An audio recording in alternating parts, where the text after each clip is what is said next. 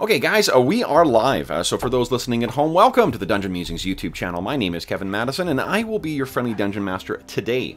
Today, we were going to be continuing on with our Gallantry Pathfinder 2nd Edition campaign, but unfortunately we're down a couple of players, and then we were expecting to be down one more player, so I prepped something as a replacement. And that replacement is what we're going to be doing this morning. This morning, we're going to be rolling up some characters and introducing some new players to Robert Schwalb's awesome Shadow of the Demon Lord. Now, with me today are going to be the stars, or perhaps should I say the victims of the Demon Lord, who are the regular stars of our Pathfinder campaign. I'll go the order I've got you guys in here, and why don't you guys tell me what level of familiarity you have with Shadow of the Demon Lord. So, Brandon, you're up first. Hi, I'm Brandon. I have Shadow of the Demon Lord. I have never actually played it though, so I am very looking forward to this. Nice. And next up is Andrew. Oh, Andrew, you're very quiet for some reason. Yeah. Yeah, I'm not sure the levels in your mic went wonky. Sure, so we'll come right back to you. He just wants to have a dramatic final entrance. Next up is John. Hey everyone, I'm John. I have zero experience with this game, didn't even know it existed, but we're going to randomize character creation. It's going to be fun. Love it. And next up is Arlen. Hi, I'm Arlen, and like Brandon, I have a shitload of the PDFs for this game, apparently. Yeah. But I've never played it, so I'm excited to try it out. Awesome. And Andrew, let's check in on you. How are you? Is that better? It's still very, very quiet. I'm not sure. If you go into your the settings in your computer, what sometimes happens is the levels fuck up on the mic. If you go into like the control panel and your sound and video options, you can go in there and then just reset the levels on your mic. Yeah, I'm in there now. It's set to 100. There we go. You're good. There we go. Yep, you're Oh, good. good? Okay. Yeah, it's just a matter of things. So, Andrew, you're last but last. Have you ever heard of this game before this morning? I've never heard of this before, so this should be interesting. What I will tell you is that the name Robert Schwalb is likely familiar to many of you, even if you don't know it, because Schwalb came to work on D&D in 3.5. He worked a great deal on 4th. He worked on 5th. He has designed the Song of Ice and Fire role-playing game. He's got a huge amount of other incredible design credits, and he may be one of the most prolific, if not the most prolific, game creators out there. This game has an insane amount of material that is out for it, and the shocking thing about it is that it's all incredible. Like, it's all good. So, yeah, so that is what we're going to be doing today. So the way the game works, guys, let's take a look at our character sheets here. You'll see that you've got only 4 attributes, and then you've got some derived things, like your health is derived from your 4 core attributes: intellect, strength, agility, and will. You have a perception stat as well too, but it doesn't. It's derived from your intelligence as well, or your intellect. The way that the game works is there are only 10 levels in this game. You start at 0, and then what the default way of play is you play 11 sessions. You play starting at level 0 all the way up to level 10, and then you hopefully try and stop the end of the world in the course of playing that. The game is a dark, it's a horror fantasy, and it is worth emphasizing that the horror part is the part first, because it can be a very unforgiving game in cases. There are ways to mitigate it. Like, we're going to use the optional rules for, I think they're called fate points. I can't remember if it's fate points or what, destiny point. I don't know what the hell they're called, but they're the meta currency we use in a lot of our other games. And it's ways of, I use the optional rules to sort of stave off lethality. So we got some ways of getting around it. Task resolution is insanely easy in this. All you're doing is rolling a d20, and you are adding your stat, and you may be adding some banes or boons. A bane is a d6 that is subtracted from that. A boon is a d6 that is added to that. They cancel out, so all you're rolling is either some banes, some boons. You'd roll the number of banes and boons, and you take the highest number, and you either add it or subtract it. Your target numbers that you're trying to roll against, if you're contesting something, we use their relevant score. So if it's their defense, or it's their will, if you're trying to cast a spell on them, or whatever. Otherwise, it's a 10. So it's just a flat 10. If I tell you to make a challenge, like a strength challenge or something like that, the DC is always going to be 10 unless you're contesting against someone. So that's the core mechanic of the game. It is very, very intuitive at play, and yeah. So let's talk about how we're going to create characters. There's one house rule we're going to do, which is at the outset when we're making a character, well, your starting scores for your different attributes will be dictated by your ancestry. And the ancestries that are going to be available for this are human, are changeling. Changeling are the kind of created descendants of the malevolent fae. So you've got they've got like a shape-shifting kind of ability. You could play a clockwork, which is a what sounds like kind of like a clockwork steampunk version of the Warforged from Eberron. You can play a dwarf. You can play a goblin. But the goblins are a little different in this than they are in other things because they are the outcast of the Fae, and each has some kind of crazy, deformity. You can play an orc, which are these slave soldiers that were bred by this empire far to the south that were a breeding of a sorcerous breeding of humankind and giants and Jotun to create this really powerful, strong race.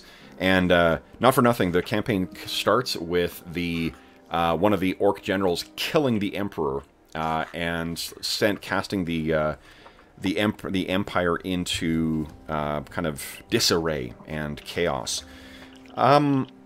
Do each of you guys have in mind which of those ancestries sounds most interesting to you? I'm gonna roll for it. Okay, so then it is. So let's see here. There's 1, 2, 3, 4, 5, 6 different professions. Go ahead, or say different ancestries. Go ahead and give us a roll. I should probably add too that It's like gonna be a clockwork. Clockwork.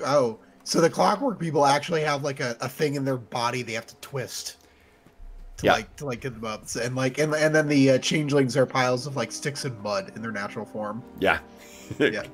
Andrew, so, they're not like cool like some other. So Andrew, you are a dwarf. All right. Cool. Anyone else want to roll randomly? This is the only thing I might pick on randomly. I'm just gonna be human. Okay. Because we've got to have some humans here. And Arlen? Well, I was going to be human if no one else was, but if we've got a human, then I might. We have 2 humans. Yeah, you can have 2 humans. We have 2. Sure, let's do 2 humans. Okay. Okay. Right. So then, what you guys do is take a look at your the starting attributes will be on for humans. It's on page 12. For clockworks, it's on page 15, and for dwarf, it's on page 17. That's interesting. Clockwork has random attribute scores and fixed attribute scores. Oh yeah. Yeah, there's going to be. Oh, sorry. That may be the updated version. So what you've got is. Let me see. Did they? I've got a print-on-demand version as well that was supposed to be the updated version. Yeah. The fixed is strength 9, agility 8, intellect 9. Oh, then that's right. No, that's correct. What they've done since is they've added in a a number plus 1d3 for each stat, and it's kind of I don't like it as much. I prefer just having the flats number. So yeah, so that's what yours are. 9, 8 for agility, 9 for intellect, will, and 9 for will. And then dwarf, yeah, 10 for strength, 9 for agility, blah blah blah. Yeah, dwarves get a big bucket of hit points to start as well, too. Your health is pretty good. And then what we'll do is, let's see here, what you can do as well... is there any adding points to it? Well, you can adjust the scores, but let's do that at the very end, just like in the others, because that way you kind of know what your character's professions are and so forth. So these are 0 level characters we're making here. And let's see here. Let's start with, let's everyone maybe put something in chat for when we're done. We're going to random roll everything together. So don't worry, Brandon. Yeah, we're going to go through background for each person and discover what it is as we go. Yeah, that was my role for the background. I thought it might be the case. So let's just, once everyone's got all their stats entered in, we'll go through. I haven't done that either. Oh, I guess that's already in there because I'm human. Everything's 10. Yeah. See, I've got my. Well, you get a +1 if you're a human to something. But I think we're gonna decide that later, right? There are the adjustments, no, or that's the should we- adjustment when you put one up, down, up, one up by one, one down by one. Oh no, I mean like the humans get an add of 1 to one of theirs. Do you want us to do that? Yeah, you got to now, pick or that. No, you got to pick that now. Oh, pick that now. Yeah. Okay. The adjustment is Oh, a way to kind of offset the vagaries of fate. Yeah.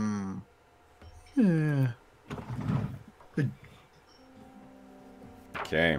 That's never a bad idea. So, and while you're doing that too, I'll explain for those who, for John and for Andrew, the way that the game works for leveling up is they have, in place of classes, they just call them paths. And what it has is you have a path, a novice path you pick at level 1, you have an expert path you pick at level 3, and then you have a master path you pick at level 7. So what your character ends up being is this cool combination of kind of 4 different ideas, where it's your ancestry, your novice path, your expert path, your mastery, and then as you level up, you get different abilities from those different factors as you go along. And you are completely free to mix and match whatever stuff you want. So you can do warrior at first level, and you can do, you know, wizard at level 3, and then you can do, I don't know, like scald at level 7, and have this interesting kind of mishmash of character.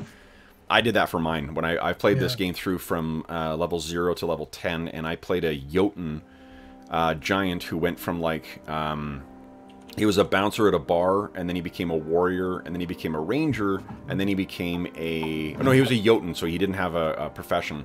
But he became a ranger, and then he became a scald, so I was a battle bard. Excellent. Awesome. Okay, so then let's go through with the... I'll go through the order we've got the ancestries in the book here. So, Andrew, or Brandon, you rolled a 16 for your background. Yep. Oof. You foiled a plot to kill someone important, or you brought a killer to justice. Andrew, give us a D20 roll. Let's see your... Ooh, 19. Probably the highest Oh, overall. I got... Oh, so we'll go with your background first, and then we'll do the... Because there's some other dwarf factors we get to roll for you. 19. You were the rightful heir to a stronghold overrun with the enemies of your people. Classic. Classic. My cousin Alan will give us a royal welcome. Oh no. John, go ahead and give us a D20 roll. So this will be your background here. 2. Yeah. Your soul was plucked from the underworld before it could forget its former life.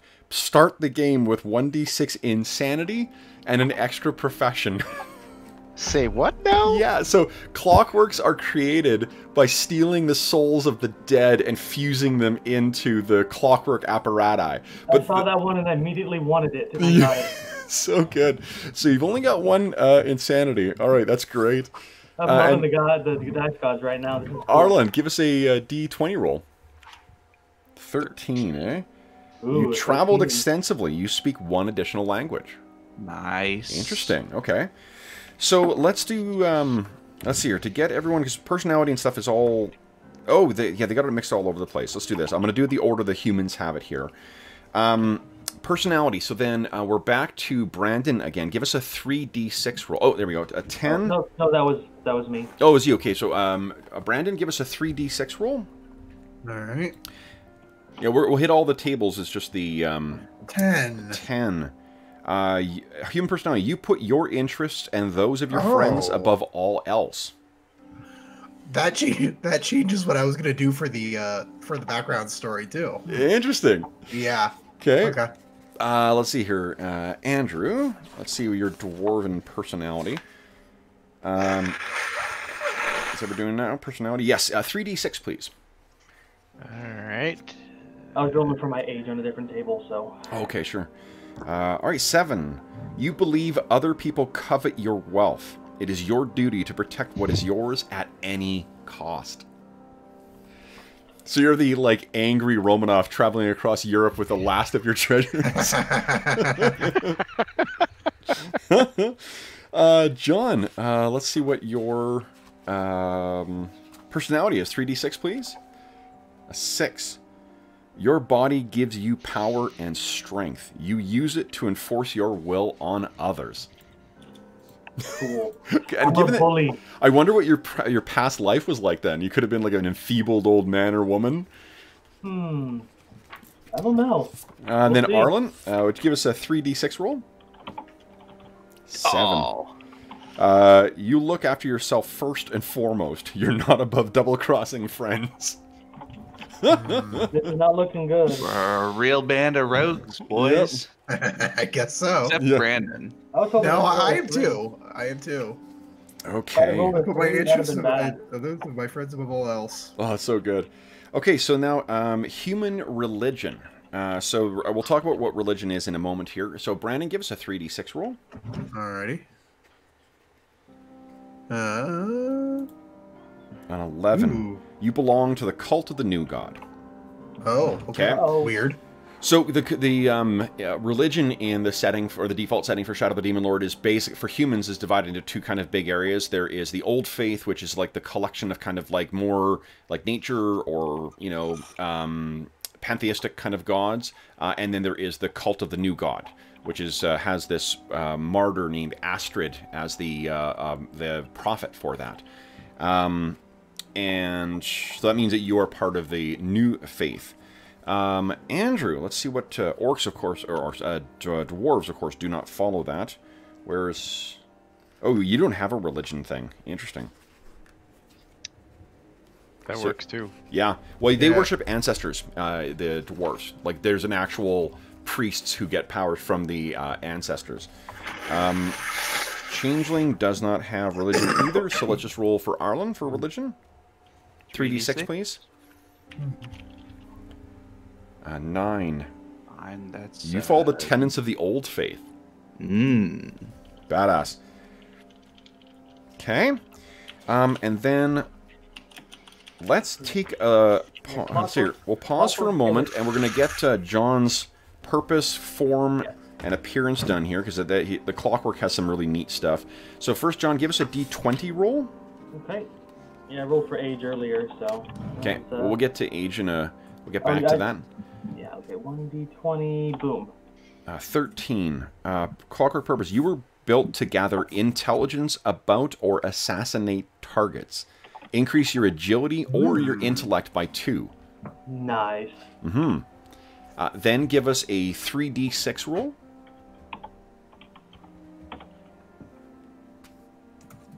So let's tell us your form. 5. You are a small spider-like clockwork with functional hands. Reduce your size to 1/2. You ignore the effects of difficult terrain when you climb. You're 3 feet tall and you weigh 50 pounds. That is awesome. How am I going to use my body to intimidate others? Wait, I was expecting this arachnophobia. like This huge is- Yeah, it's true. golem-sized thing, Yeah. but nope. Yeah. Nope, it's Nope, tiny he's little. clockwork murder spider. She's shorter than me. Yeah. Assassin R2D2. Yes. It's an ideal shape for a spy, really, because that's what he's got to do. Here you go. Yeah. And then Okay. clockwork appearance, I think, is my next one. Well, we'll get to the everyone has an appearance table, so let's just get to the dwarf, because the dwarf actually has something, your hatred.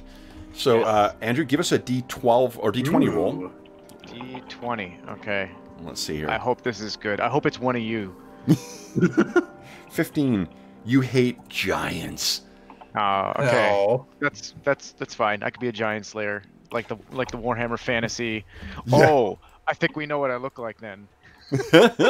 Flaming red. Millhawk. Well, No and clothes. if you're what do you call it? If you've been outcast by your by some enemy of the people of your people, I'm guessing it's giants that drove you out of your makes your sense. stronghold. Okay, so then I guess we're back sort of on the regular thing here. Let's do ages. So Brandon, give us a 3d6 for your age. Okay. 15. Oh. Your middle-aged adult, 36 to Middle-aged. 55 years old. Andrew, for dwarf age, 3d6. 11. You're a young adult, 31 to 50 years old. Young adult as far as dwarfs go, I guess. John, you said you rolled for your age already? Yeah, I got a 10 on it, so 10 is your experience, 6 to 10 years old. So you spent 6 to 10 years as this strange clockwork murder spider. And then Arlen, give us a 3d6 roll. 13. You're middle-aged, 36 to 55. All right. Okay. Then build. Brandon, give us a 3d6 roll. Let's see what your build is. 11. Getting all these averages. Average, height, and weight. Yep. Andrew, give us a 3d6 roll for your build. 8. You stand a bit shorter than other dwarves. So maybe the same size as R2D2 over here. Yeah. I'm 3 feet tall. Okay. Oh, God, so more BB-8. And John, you're... hold on, we've already rolled that. We've already rolled that. I think my form was So we already- just have your appearance. So we'll come back to that when we do everyone's appearance. Arlen, let's roll your height. 3d6, 6. please. Oh, I'm short. you are short. You're short. Awesome. Okay, then let's do a last appearance. So Brandon, give us a 3d6. See what your guy looks like. A 6. You consider... most consider you homely. Not quite ugly, but Okay. quite a bit worse than plain. Okay. I'm hoping Fair people enough. will terrify Okay, and me. then Andrew, give us a 3d6 for your appearance. An 11. You take better care of yourself than most dwarves and keep your facial hair well groomed. I mean, I am an heir after all. Absolutely, yeah. John, give us a 3d6 as well for your clockwork appearance. 10. You have a mere suggestion of facial features. So... I'm the perfect assassin bug. And Arlen, give us a 3d6 for your appearance. 10. Nope, plain Jane as well, looks like. Yep. You're perfectly average in appearance. You look like everyone else. Okay. All right. So then, well, the next thing we do, guys, is everyone starts with 2 professions. And this is sort of what reflects like your life up until this point. And then... Question, Kevin. Yep. Since I get to add 2 to my agility or intellect, can I do that? Do I do that now or wait to yes, see my yeah, profession? you do that now. Yep, so you kind of have to... you don't get to... I'm going with agility because I'm a spider. Yeah, that makes sense. Plus, I mean, the Really? agility, 10 is the average. Every point below 10 is a -1 to your roll. Every point above 10 is a +1 to your roll, so... Well, I got a 10 agility. That sucks. Okay. Well, I mean, you're a giant steampunk robot thing, right? So, like that, they don't move super lithely. Okay, so let's do... Brandon, let's start with your professions here.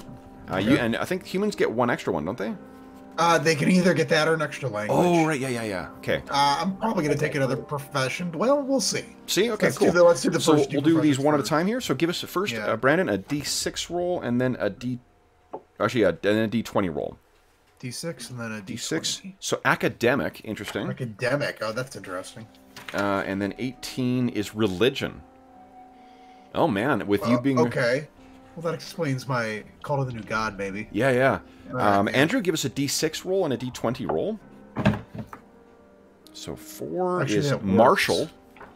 Not surprised with a dwarf. And then 11, patroller is the profession. Interesting. So though you may have been an heir to something, it sounds like you're actually working like, you know, the low level of, what do you call it? The lowest level of martial tasks.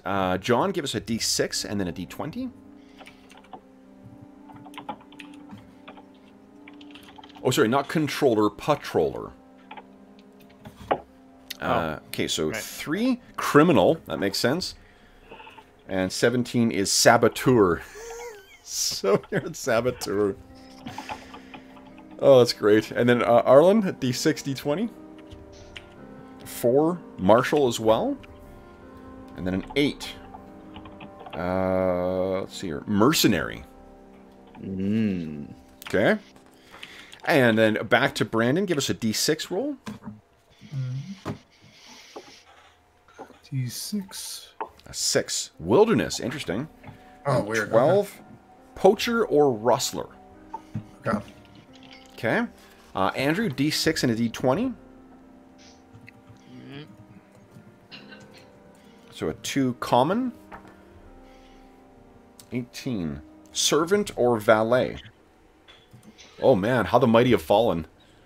Yeah. Yeah.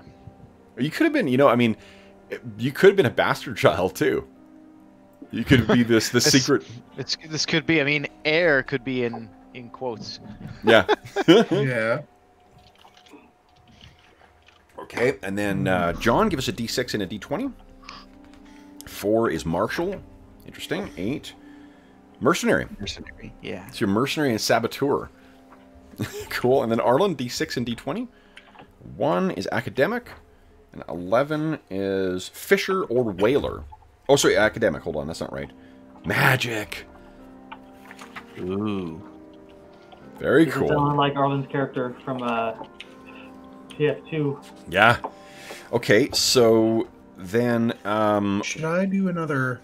So, John, I know you've got one more profession, so give us a D6 and a D20. Yeah, Brandon, which one are you doing? Because I want to Other do martial and I don't know. I think I might. informant. That's perfect. Patroller. So, and what you can do is you can note when you're kind of coming up with what your background is, that's the one from your previous life. Okay. So you were a patroller of some kind in a previous life. Or at least that's part of your character's background in that previous life. Now, for the 2 humans, you get to decide on whether you're getting an extra language or whether you're getting an extra profession. Yeah. What do you think, guys? With my academic background, I feel like I should maybe take language, maybe? I don't know. Yeah. Let's do... yeah, why not? If you want to do language, I can do background. Yeah, I'll do language. Let's... Yeah, so I'll do another background. Okay, so D6. A 6, wilderness. And 18, tracker. Awesome. You got a real mixed bag of interesting things there. Okay. Now, Who's the languages in this book? I forgot. languages are right at the beginning, I believe. Okay. Yep. Okay, and... There was another...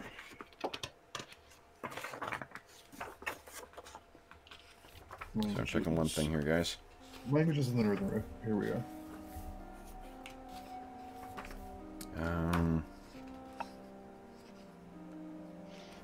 All right, he knows High Archaic. That's the... Okay.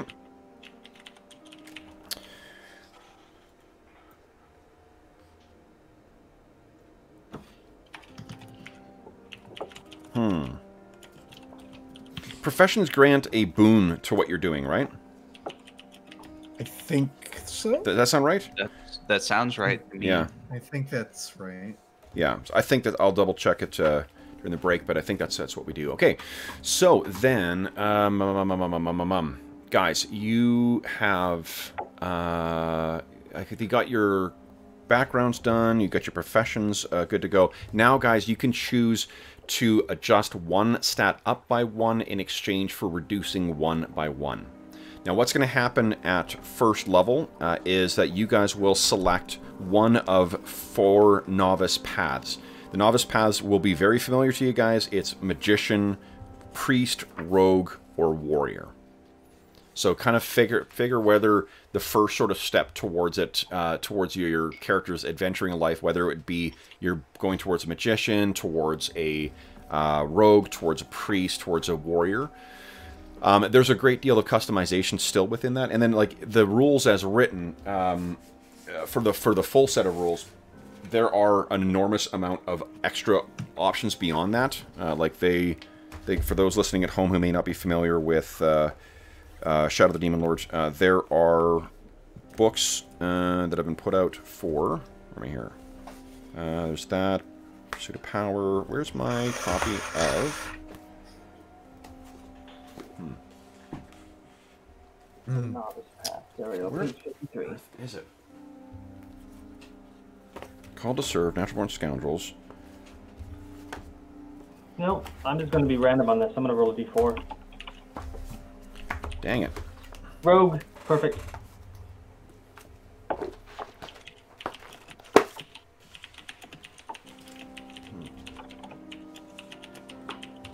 don't know where I put my warrior book, but... Huh.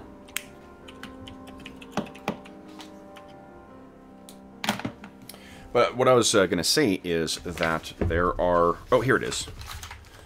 So there are, Bred for Battle, supplements that have come out as well that greatly expand on what your novice paths are. So each of these offers like 10 extra novice paths for it. I'm not sure it's, to be honest, not necessary. We played for 2 years without these books being out. But if you want to have more variety in your game, you do have the option of accessing that stuff as well. So, did you guys make your adjustments to your characters? I didn't move anything. Oh, let's see. Then we got to give some names, and then we'll talk a little bit about who these guys and perhaps gals are. Then we will roll some, or roll to see what your starting equipment is, because that's funny and your interesting thing. Oh, go ahead. Oh. Okay. As a concept, if I was to take will down by 1 and intellect up, that would make me more vulnerable to like insanity and corruption and stuff. It does. That sounds like fun. So we sacrifice 1 to gain 1 elsewhere, you said, right? Correct, yeah. Okay. All right. I start with agility 9, and I was thinking about trying to bring that back up, but then I got to take it from somewhere else. Yeah. Maybe health? Like you do get these stats go up over the course of playing the character. So it's not like that is the, that is your whatever you have to start with, that's what you're stuck with forever. It does, you do get you get options to bring it up, but if you want to know what mechanically it means that every point below 10 gives you a -1 to the relevant challenge roll or the attack roll, and every point above gives +1 to relevant, attack rolls or challenge rolls. I'm very tempted to go the Arlen route on this. And will is what we use to target with spells too. So in a lot of cases, so that's especially the mind control shit. I think maybe I'm gonna do that. Increase my agility to give my break even with defense, and then give into my hatred. Nice, love it. Give in to the dark side. Okay, that's awesome.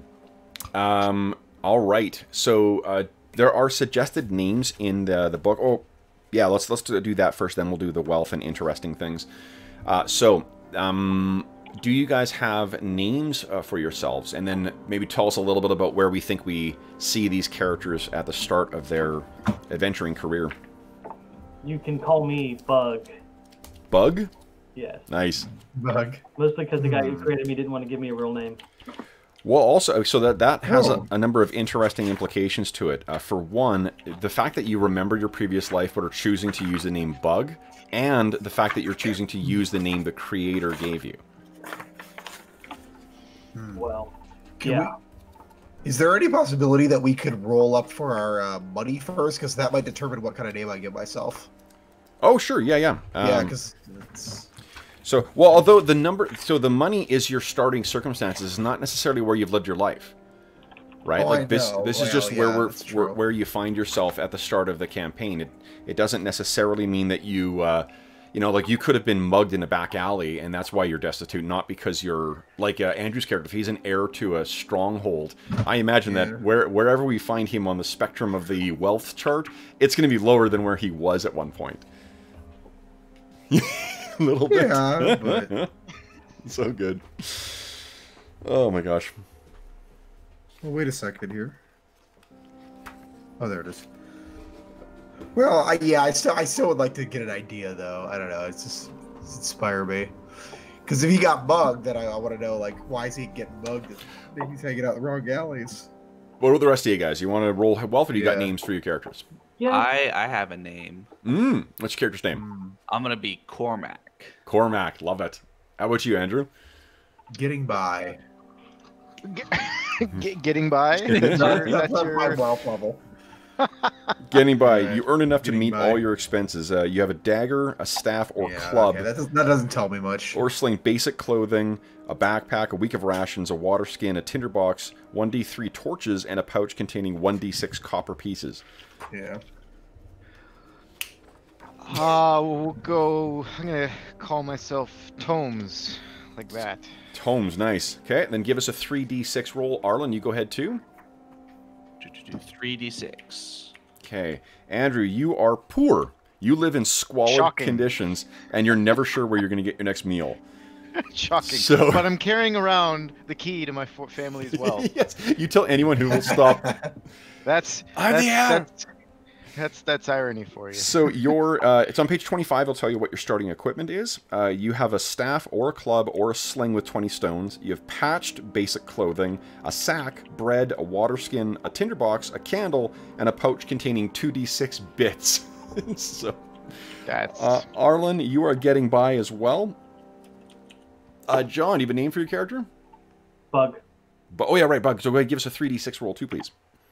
See what your wealth is. 10. You're also getting by. So you have a dagger or staff or a club or a sling with 20 stones, basic clothing. It sounds like you're probably not going to wear clothing. And I don't think you eat as a clockwork. That's handy.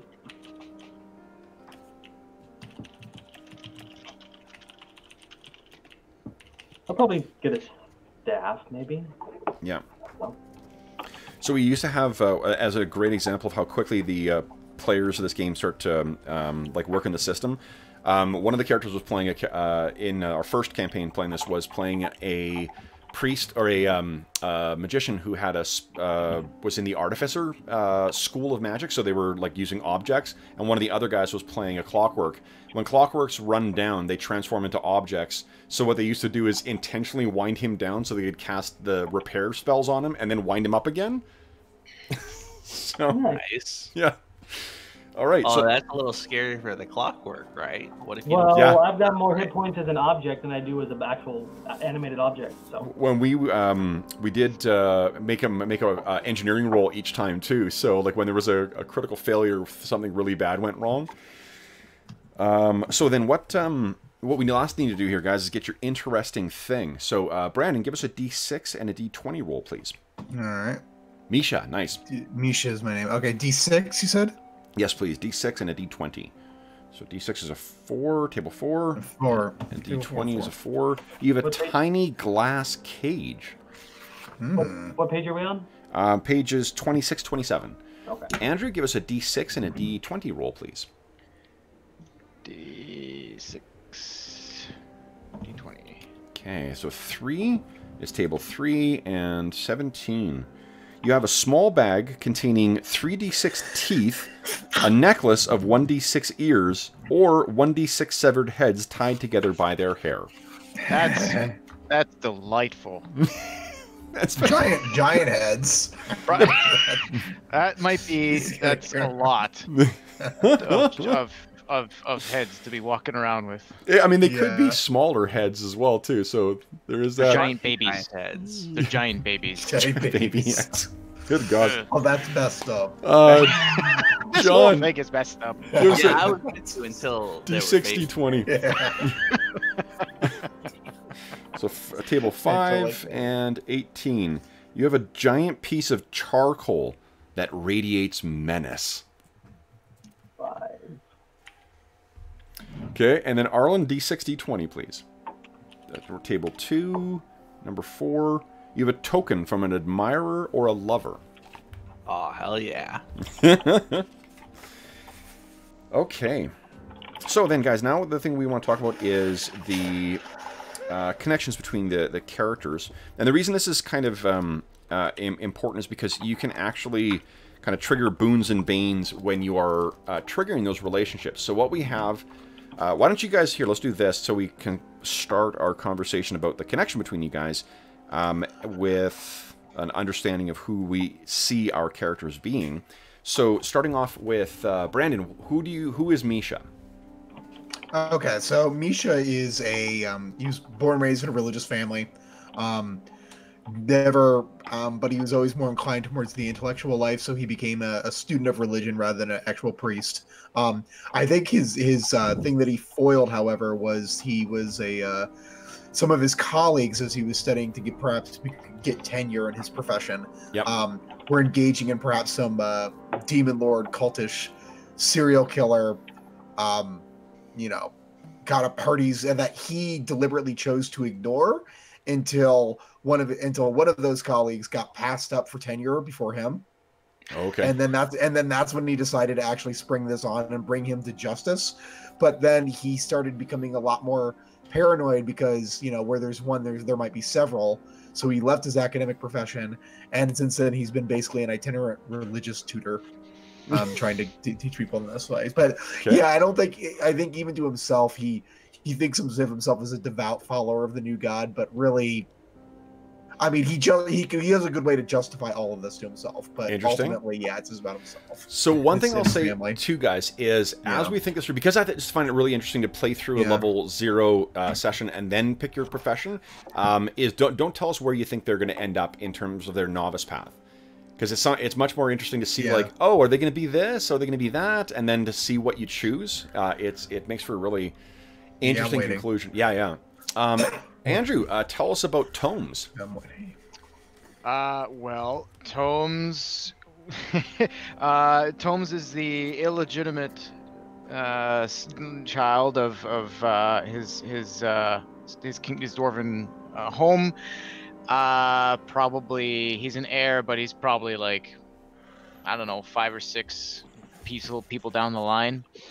But that quickly, when the giants came, he quickly became the only one left, as far as he knows. But he's got nothing, and he's been surviving the last dozen or so years, just kind of doing whatever jobs he can find to stay alive. Huge piece of humble pie. Yeah. Jeez, especially the circumstance he finds himself in now. Yeah. John, tell us about Bug. Okay, so Bug, I'm going to start with what he remembers of his previous life. Okay. He was more of a goody two-shoes, kind of like take care of everybody, patrolled around to like keep everybody safe, but ended up dying horribly, and ended up in a bad place that he didn't think he would, and that drove him a little bit insane. Well, here's the thing. There's not really a good underworld. Well, yeah, I mean, he was expecting something else. So the religions lied to him. Yeah. So when he was ripped out of his afterlife early, he seemed to develop more of a kind of affection for his creator because he saved him from that experience. But then his purposes were turned towards more of the saboteur and spy business. Yeah.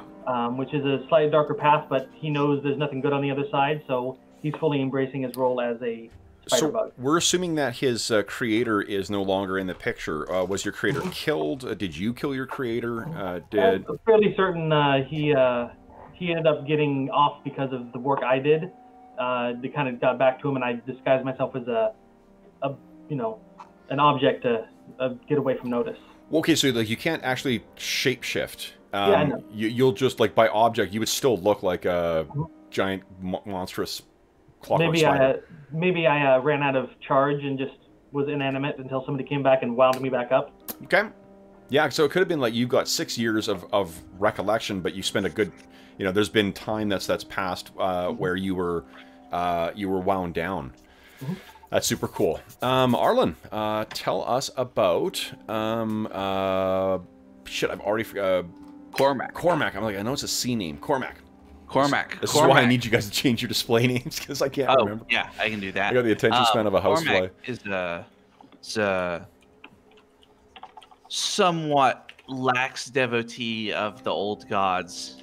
Devotee is a strong word. He was raised with the old gods, but his true god is the steel in his hand. Yeah. Because he's been a mercenary for most of his life, including he's got a Conan-style deep distrust of magic. Yep.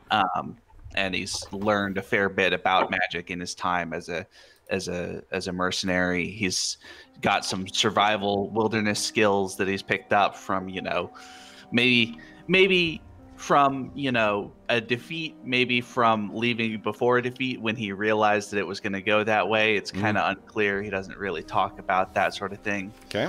And he's got a great Frazetta picture where his chainmail is on like the surface of his skin, so it looks like he's got all his muscles bulging through it, which is just impossible, but looks cool. I think that is more a aspirational picture too. Oh yeah, that's not. I think I mean, he's getting a little old at this point for a mercenary. He's 43 years Well, old. what I mean more is just that it's the chainmail is what I mean, and I know this only from experience because I don't think I was able to afford really decent armor until I was like 5th or 6th level. Oh yeah. Yeah, it's like it. Yeah. Oh, that's so great. Maybe it's even like woad paint or something that he sometimes puts on in preparation for battle. Cool. That would be cool. Sure. Yeah. Yeah. So the region that let me show you the kind of the region that I kind of see us starting in here is the Northern Reaches. The Northern Reaches are the cool thing about the Northern Reaches is sort of so the elves in this are not like, you know, happy, you know, fey creatures that are devoted to song and whatever else things. They're kind of like a completely otherworldly, both in terms of their essence and their behavior and their thought pattern too. Like they have absolutely no respect for human life or whatever at all. The reason I mention is because this whole region used to be elven lands, and then humans, as they expanded out and lived here, they drove them further and further away. The elves. Yeah, the Northern Reaches are also the a region where the what do you call it? Where the Old Faith really has last bastion. If you see further south down, there's the Holy Kingdom. South of that is where the Empire is, and it's the Empire is where the Church of the New God really began expanding out. So the town of Crossings is likely where we'll start the campaign, or somewhere near there.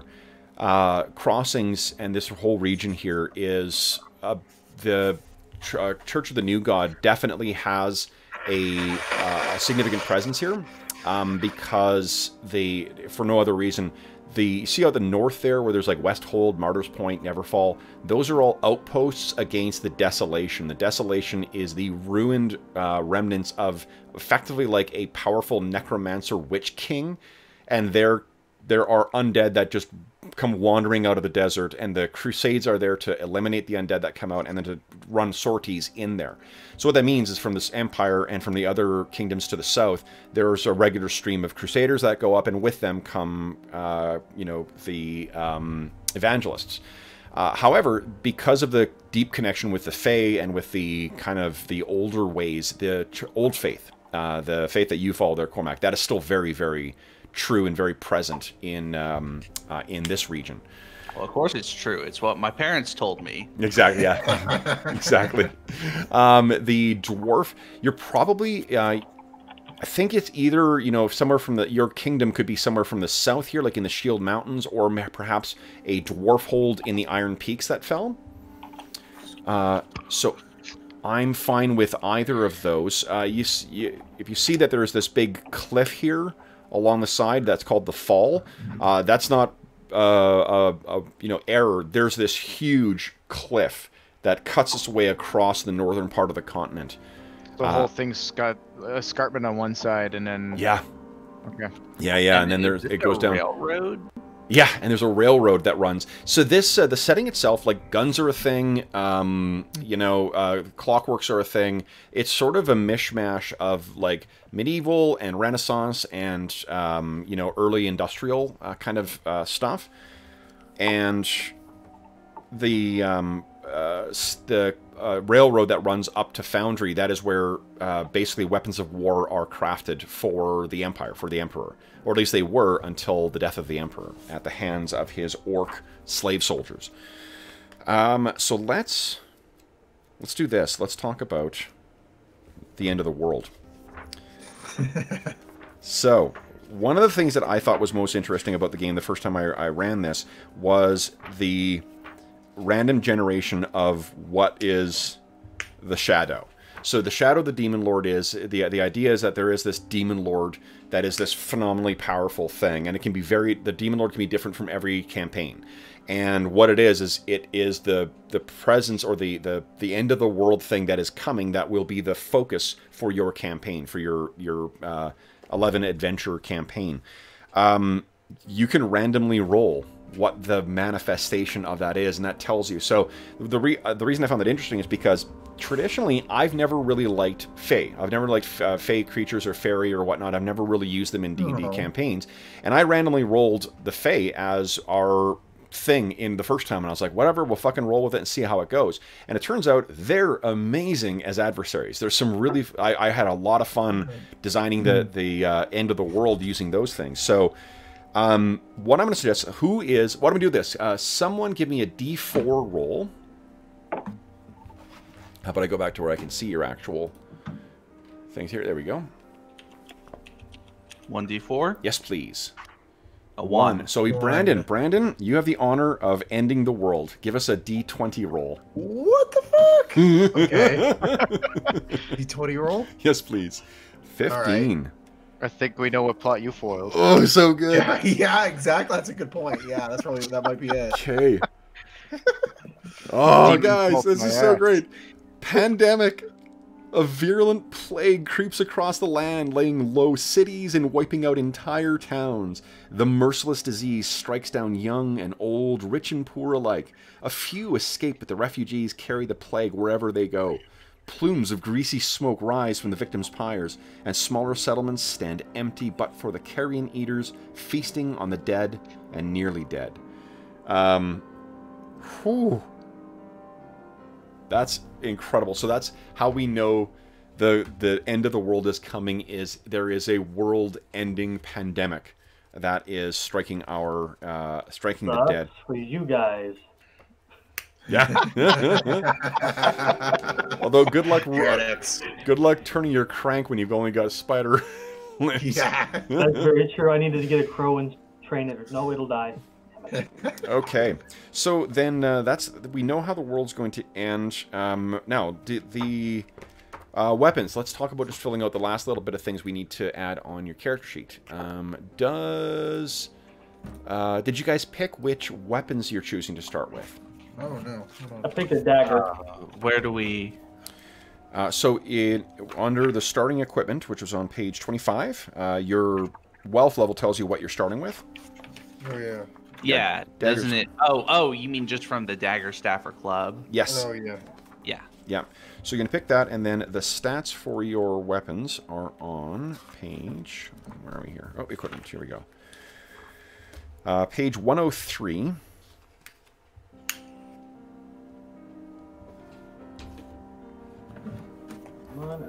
And let me see what... Dagger. Yeah, he's gonna use the sling, I think. Nice. It fits his poacher background. Okay. Finesse means you can use your agility with it? Let's see here. Yeah, agility. I think so. Oh.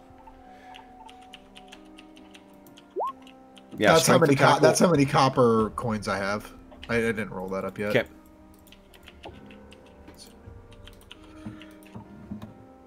Nice. Okay, we got bug. Boom. Oh, 1d6. Never mind. We'll try that again. Oh, I wasted it. Oh, 1 copper coin. F that. That's. Jeez. Does it? What's everybody's else base defense start at? Is it like 10 for humans? It is. Yeah. Okay. Yeah, it's based on your base defense is based on your agility.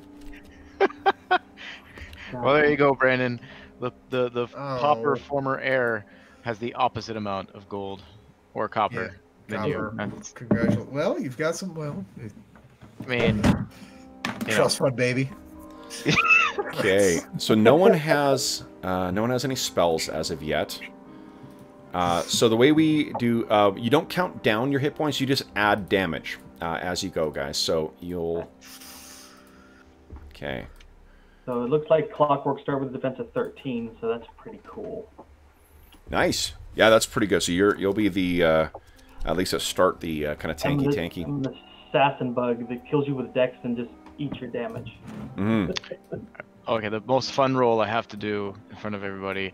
How many random heads am I carrying around? Yes. Oh, 2 heads. Oh, 3 heads. This is. Oh man. Oh my. All right. And did you guys have any difficulty filling in the information on the kind of attack matrix for the weapon? Damage, boons, banes. Nope, that looks good. Do we add our strength bonus to weapon damage? No. No. No. Okay. Let me see. Hold on. Power. But you still get the strength bonus to hit. To hit, yes, it'll, and then depending on, like, with finesse weapons, you get to choose which of the two you want to use. Just be mindful of, I think just because of what you're starting with, it's not a worry, but certain weapons have certain requirements for strength. Yes. Same thing with certain armor.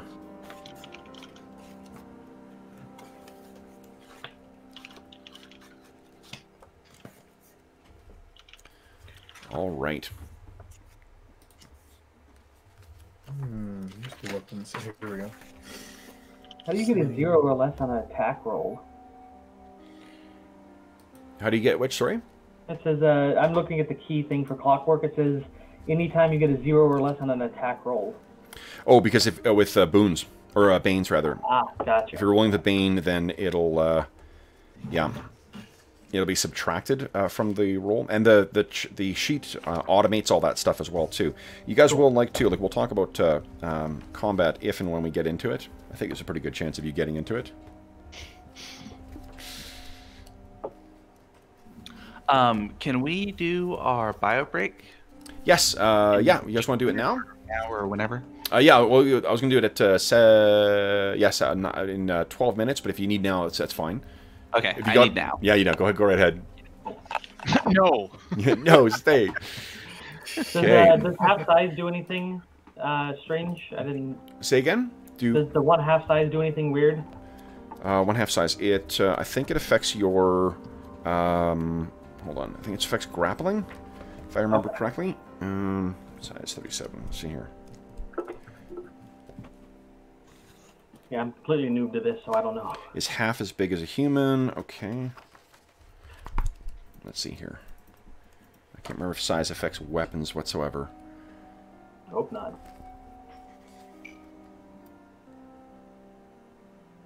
Okay, let's see here.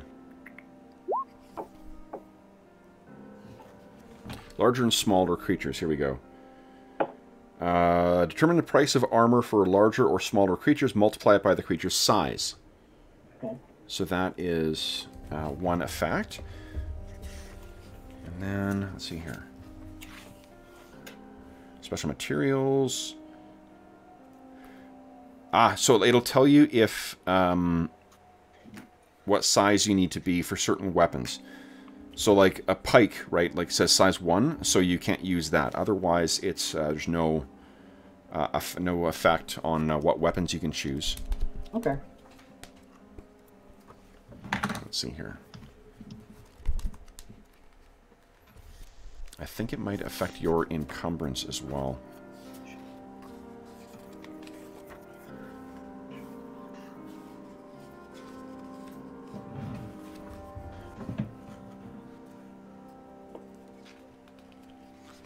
Okay, I'm back. Sorry, liquid as a vehicle for caffeine delivery. No, that's totally understandable. The amount of times you've had to take a break from my old man bladder is you're more than entitled to your own. Okay.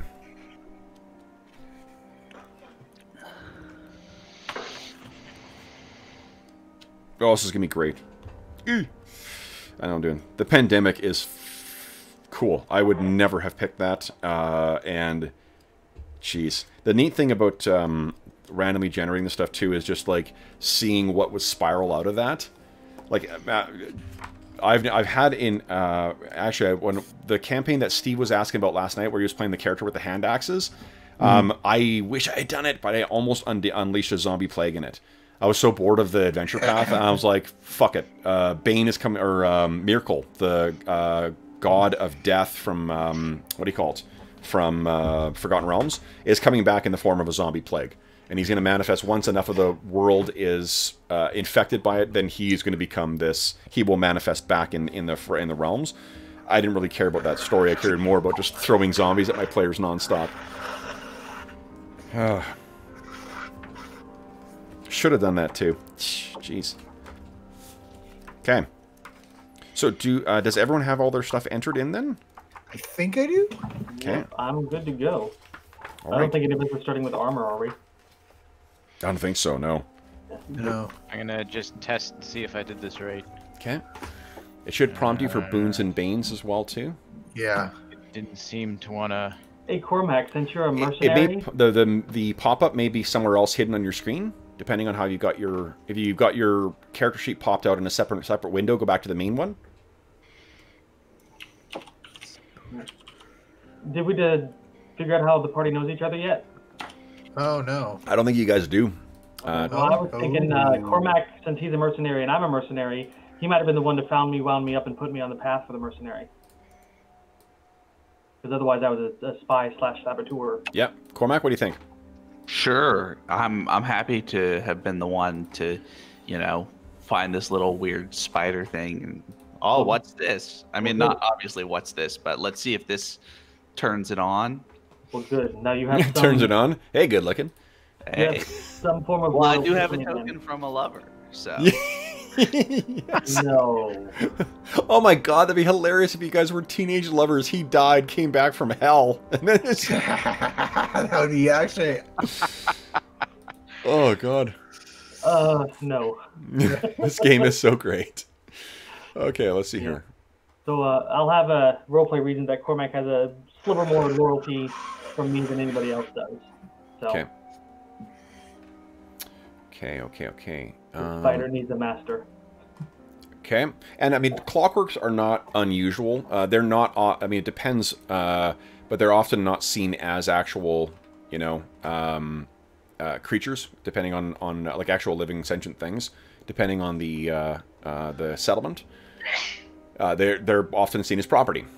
So you can. It makes it useful for spying. It can be, yeah. Okay, let's see here. I need. Where is it here? Yes, this is what I need. Okay. So the personality I rolled, the body gives you power and strength. Use it to enforce your will on others. I'm actively going to seek after people who hate spiders and scare them. Okay. Well, everyone's got to have a goal. Tiny hands. All right. Let's do this here. Get a kick out of it.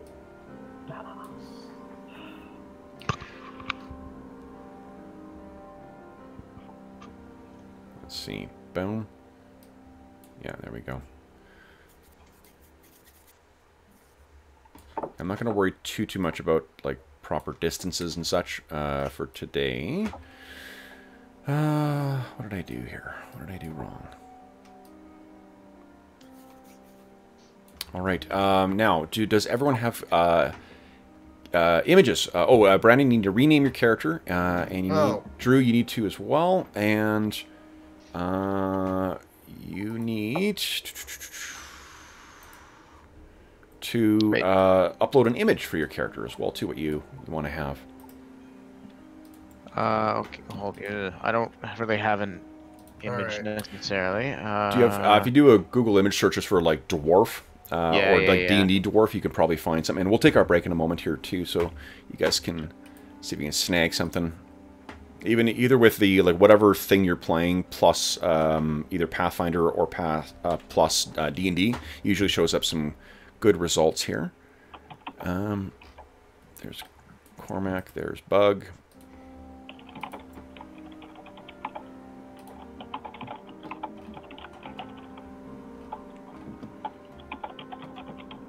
Yeah, let's see.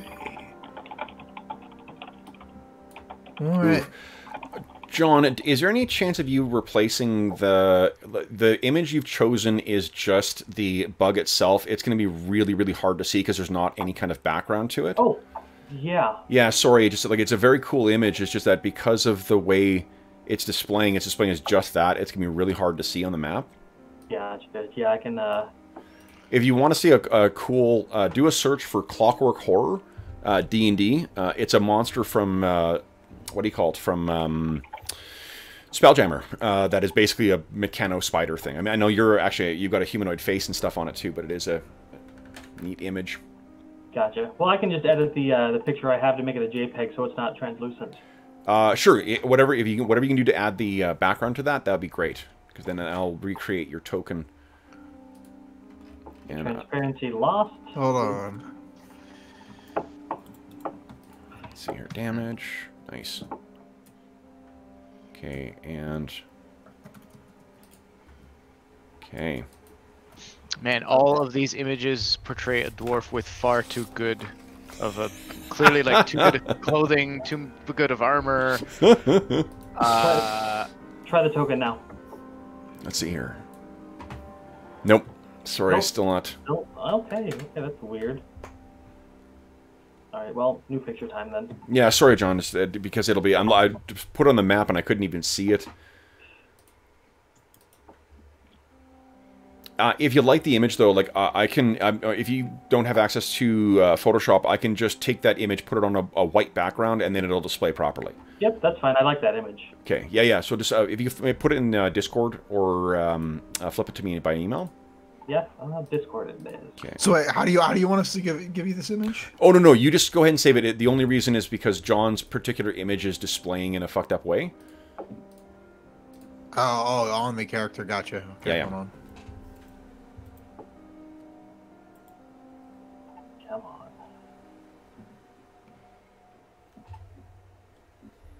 Okay. Okay, and I'm going to let you all start with 1 point of fortune as well, too. Because you'll need it. I mean, I'm sure it'll be fine. We're all fine here. How are you? Okay, it's on Discord in the Glantry. Okay. Excellent. Cool. Thank you. How do I get this? I'm not going to do that right away. I'll do that for next time. So just if you can grab a placeholder. Okay. I mean, I don't know if we'll ever play this game again, but we'll... just for now, we just need something to fill the slot. If you guys are having difficulty, I can try and find something that I've got already loaded as an image. I've got something. I just need... You got one? Okay, great. Yeah, hold on. What do I have for destitute dwarves? I'll go for the sword spider. That thing's pretty cool looking. Oh, that's... Ooh. I have one with a head. Andrew? Here, where are we here? I think I just found something. Oh, did you? Okay, great. Oh, it has his name on there. Crap. Whatever. I don't think the name's gonna be visible. Let's see. Oh, we got one for Andrew. Hey, we got one for... He's far too well dressed for my current situation. But this is maybe how he sees himself, maybe. I don't know. Same with my character. I This couldn't is find like, anything yeah. destitute enough. I got a nice one now. Nice. Okay. We can use this one. Oh, and let's see here.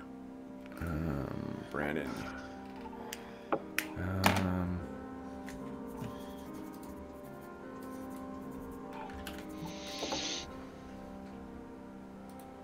That displayed properly now? Come on. Actually, you know what? I think I'm going to do a last-minute ability score adjustment. I'm going to put it in intellect, just because that does fit him not well. Let's see here. Cancel. So your character as well, too. Misha, okay. All right. There we go. So if I can get this to display properly here. And let's see. Okay. Damage.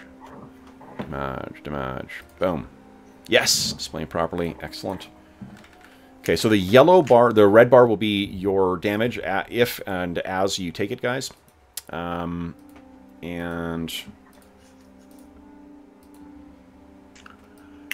there we go. Perfect. Okay, thanks, John. Ooh, sinister. My goodness. Yeah, that's the it's a construct from Pathfinder 2. It's basically swords in a... Yeah. Ooh. Is it the I think it's a defiler? Is that what it's called, or something like that? I think it's just a weird sword spider thing. Ooh. It's not a sword spider, but it's similar. Yeah. Okay.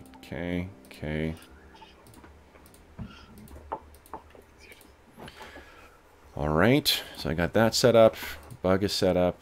Misha, are you visible to everyone? Let's see here. I think I am. Visible Should to be. everyone. Oh, sorry, it's me changing the settings on okay. on your token. Okay, and then we got nice, Andrew. Thank you, thank you. What's the yellow bar? Cool. Yellow bar is your fortune. Ah. And we'll talk very quickly about what that is, and then we'll take our break. Because I could use more caffeine. And we'll come back and see what brings these strange heroes together. Okay. 1, 1.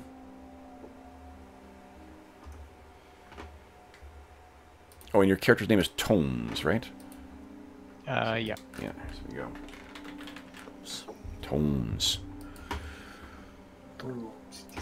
I'm looking at madness. I'm like, don't roll a 1 on your madness check. That's bad. No, it's yeah. There's lots of ways for bad things to happen to a character in this game.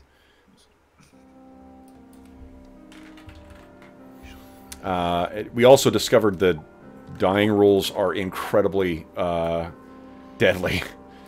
We discovered this when Jeff accidentally killed Brent's character, or Brent accidentally killed Jeff's character. He did he was falling from the back of a dragon, triggered an ability that allowed him to go up and smash down doing AoE, not realizing that Jeff's character was about to die. So he hit Jeff's character, we looked it up, we're like, I guess he's dead, and fell off a dragon into a lake. So, thank God, like, Jeff's such a trooper with, you know, as a player in general, that he was like, no, it happened.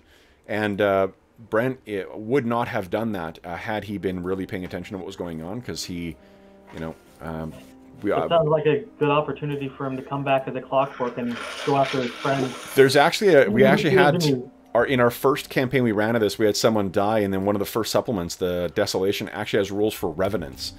Ooh. So we had one of the characters died and he came back as a revenant, but every time you come back from the dead, you gain another point of insanity. And then, just, it wasn't planned, but the running kind of joke is that that particular character was the tank, and he kept dying over and over and over again. So he was progressively getting more and more mad. Okay. And has sight. And, okay, has sight.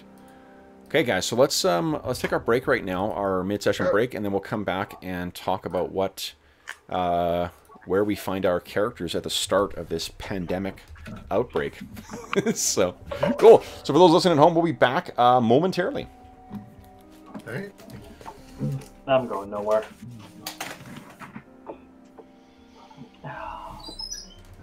What do you think so far, Arlen? I'm liking it. Yeah. I'm quite pleased with the random generation.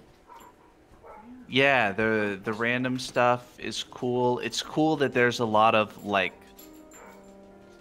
I really like character creation, where character creation is a good mix of mechanic and flavor, right? Like, I don't know, I kind of nowadays am less interested in systems that are just like here's your character, now come up with a backstory, because that always seems like, yeah, but wouldn't it be cooler if you had a bunch of random tables that I could roll on to say, like, here's some kind of backstory and stuff. And especially I like this with, you know, the professions and the languages, and you know, there's a good flavor to all this. Nice. It's kind of like what we talked about with Conan character creation, that Conan 2D20, the character creation is so evocative of the setting and the world, and this is the same way. It's really cool. Nice. I am excited to see where things go. Yeah, the thing about character creation, it gets me in the mood to play the game with that character. So, yeah, now I'm going to have to see how we can play this and Galantry. Find the 8th day of the week so that we can play RPGs more. That's true.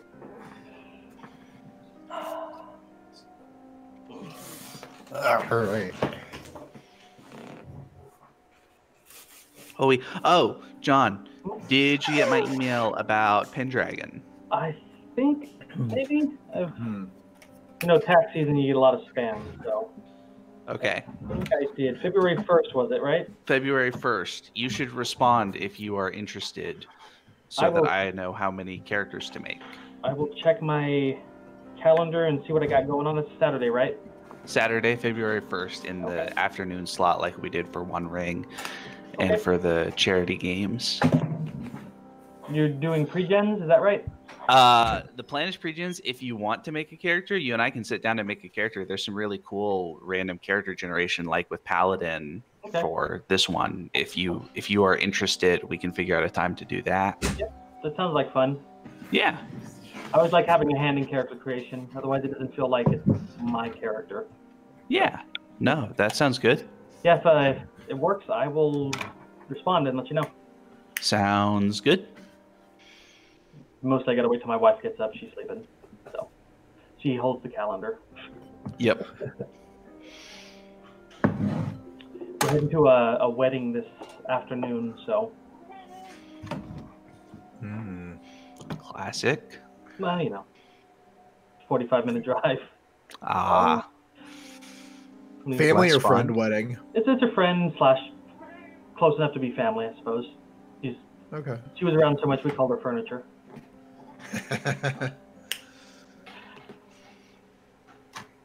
But she lives like 5 minutes, not even 5 minutes from my sister, who lives 10 minutes from me, and we're going in the opposite direction for the wedding. Like, why don't you get married near your house?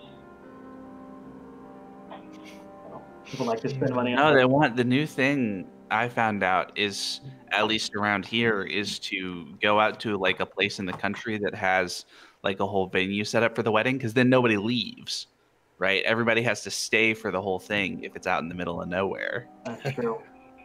Especially if there's enough alcohol involved. Especially if there's that you know, that way you get people who will, and you just do the whole thing there, the wedding and the reception. And nice. Anyway, a couple of cousins have done similar things. Well,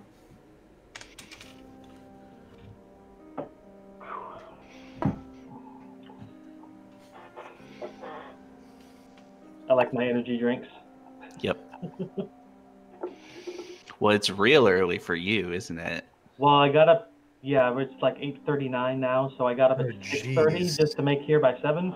But then I stayed up till midnight. So. Yeah. Mm. Oh God. Yeah, you guys had a nice. I'm surprised you didn't get murdered by those frogs. It was a distinct possibility. It was definitely at such low level. It's so swingy. We've been getting real lucky. Yeah. But he killed my dog again. Yeah. The eel did kill Kobold. Better than me, though. But yeah, Steve, the bard, should definitely get the armor spell as soon as he can. Because it's a special duration. It doesn't turn off until you take enough damage to break it. So even if you cast it a week ago, it's still on you. That's pretty good. Nice. Yeah. Alright. Let's see what we got. I love AD&D, even though it's hard. It's definitely idiosyncratic. Yeah. It's not like walking around with 2 hit points though, and in the one game of Wolves of God. Yeah. That was a lot of fun. Oh, so you actually played Wolves with God. Yeah. I got together. We did John and Sean P and Brian from the Discord. We all played one session of Wolves of God. It was a lot of fun. It was the stuff in it is super evocative. Like all the character classes. There's only 3 character classes, but each of them, one of them sort of doubles as like the sort of catch-all class, and so you have basically feats that allow you to specialize. But like the Saint class, you're just not allowed to attack anybody, otherwise you lose all your levels in Saint. You have to actually act like a saint. Yeah. Yeah, I played a. Did you go to cattle raid? No, we did. We basically the heroes found out that there was a wild boar rampaging herd a hunter, and so they went and John healed the hunter, which was pretty cool. Yeah, I played a And then character they with many went- contradictions. I was a priest, but also a wizard that used pagan rites to cast magic. Huh. So we went into the wilderness and fought the boar, and then I was like, well, we're like halfway through the session, so screw it, I'll just throw a big monster at them. So I threw that raven was 7 hit dice, just so you know, And the 3 of you guys killed it. I think it mostly my other spell that I picked to protect an enemy from danger helped a lot. Yeah, it worked out really well. There's a lot of stuff. Even honestly, if you're just interested in like the period and stuff, just the research that went into all of the information in Wolves of God is totally worth it, because it's as somebody who has a bit of background in Old English stuff. All right, guys, sorry about that. Cool. Yeah. Okay, so then let's get to. I need to grab one thing here. Death, disease, and suffering. It's happening. It is. The end of the world as we know it. Okay, and you will not feel fine. Let's see. They won't. Yeah, that's that kind of bravado is a real good way to get yourself a new character. Well, in this game. Here's our hoping. But Okay. I kind of think my character's seen the other side, and while he doesn't want to go back, he knows what's waiting for him. Yeah. Okay, awesome. Then I need. Let's see. If I recall, the default afterlife background in Shadow of the Demon Lord is actually not that great either. You. Yeah, I can't.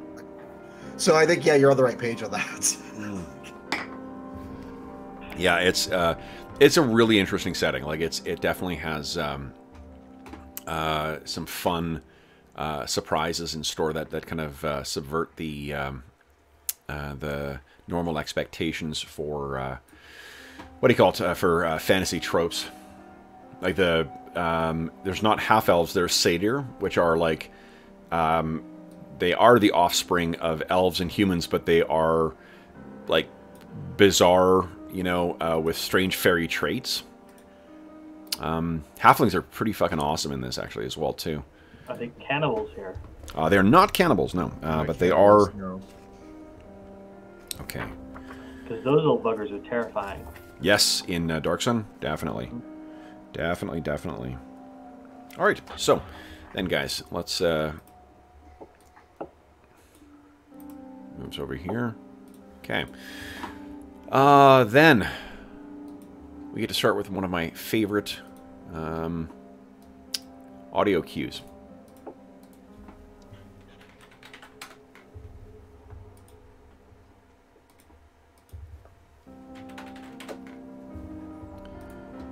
Okay. So let's start with turning this down a bit here. And start with this.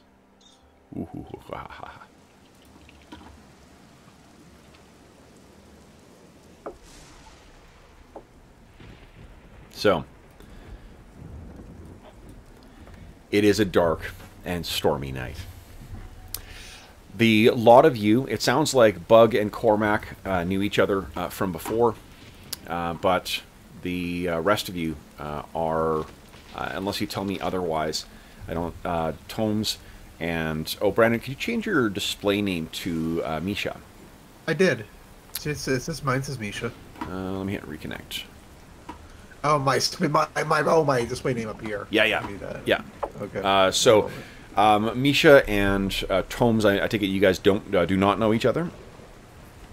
So you guys have this story finds you guys on route. You're traveling from one point in the northern reaches to another, and in the course of your travels, you guys, I'll let you decide what has brought you on the road, why you're traveling from one place to another. But as you have been making your way along, you find that the weather that has the inclement weather that has been bedeviling your travel for the last day has grown worse, and it has caused you to fall behind. So unlike the intent, which was to go from one town to another town, you found yourself with the risk of sleeping on the open road when night was beginning to fall. When you spied the farmhouse and the farms just off the road to the north, you counted yourself lucky, and the lot of you went over. And while the farmer seemed strangely defensive at first, who do you think would be the one? I think you guys all met each other on the road. Who do you think would be the one who would have spoken to the farmer to try and find, like, at least a barn or some place that has a roof over its head to prevent you from getting drenched and perhaps sick on the travels? Because you've heard, gosh, there's some foul affliction that is making its way around all of the northern reaches. Some say that a plague is coming. It probably isn't going to be have. bug. Yeah. Probably. I mean, I might have done that. Okay.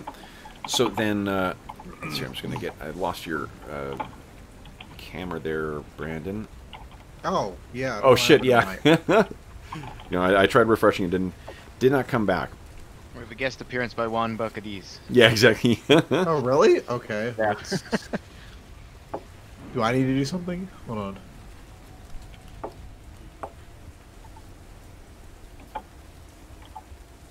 Yeah, because I don't see my thing at all now. Okay. It's fine. It might come back. Roll20's been a little finicky today anyway. Let me reload and see what happens. Okay. So we assume that you guys have met as you were making your way along the road, and just not by virtue of friendship, it's just by virtue of necessity. It's safer to travel in packs. So we have this grubby little dwarf, we have a fairly well-dressed academic type, and we have the two mercenaries who are making their way along. A human and who appears to be of the northern stock, and his property, a small clockwork. So going up, and I think these are small town farmers, so I'm going to say that they're more inclined to be actually of the old faith than of the new god. But I'm going to roll that randomly. So I think on a 5 or a 6, they are devotees of the new god. No, they are followers of the old faith. So you go up and you can see that there are markings, and it's the kind of things like, those strange, like, dolls, those things that were hanging in Blair Witch. The kind of like crudely crafted together with twine and broken twigs and stuff to form the shape of men and stuff like that. Those are, you kind of see hanging around. Blessings to the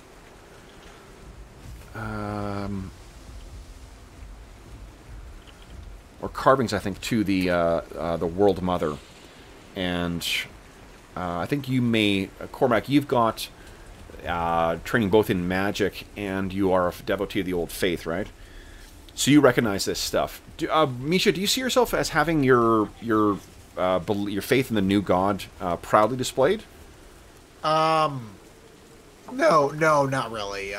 Okay. No. Okay. The symbol for the new god is the Ouroboros as well, too. It's the snake eating its tail.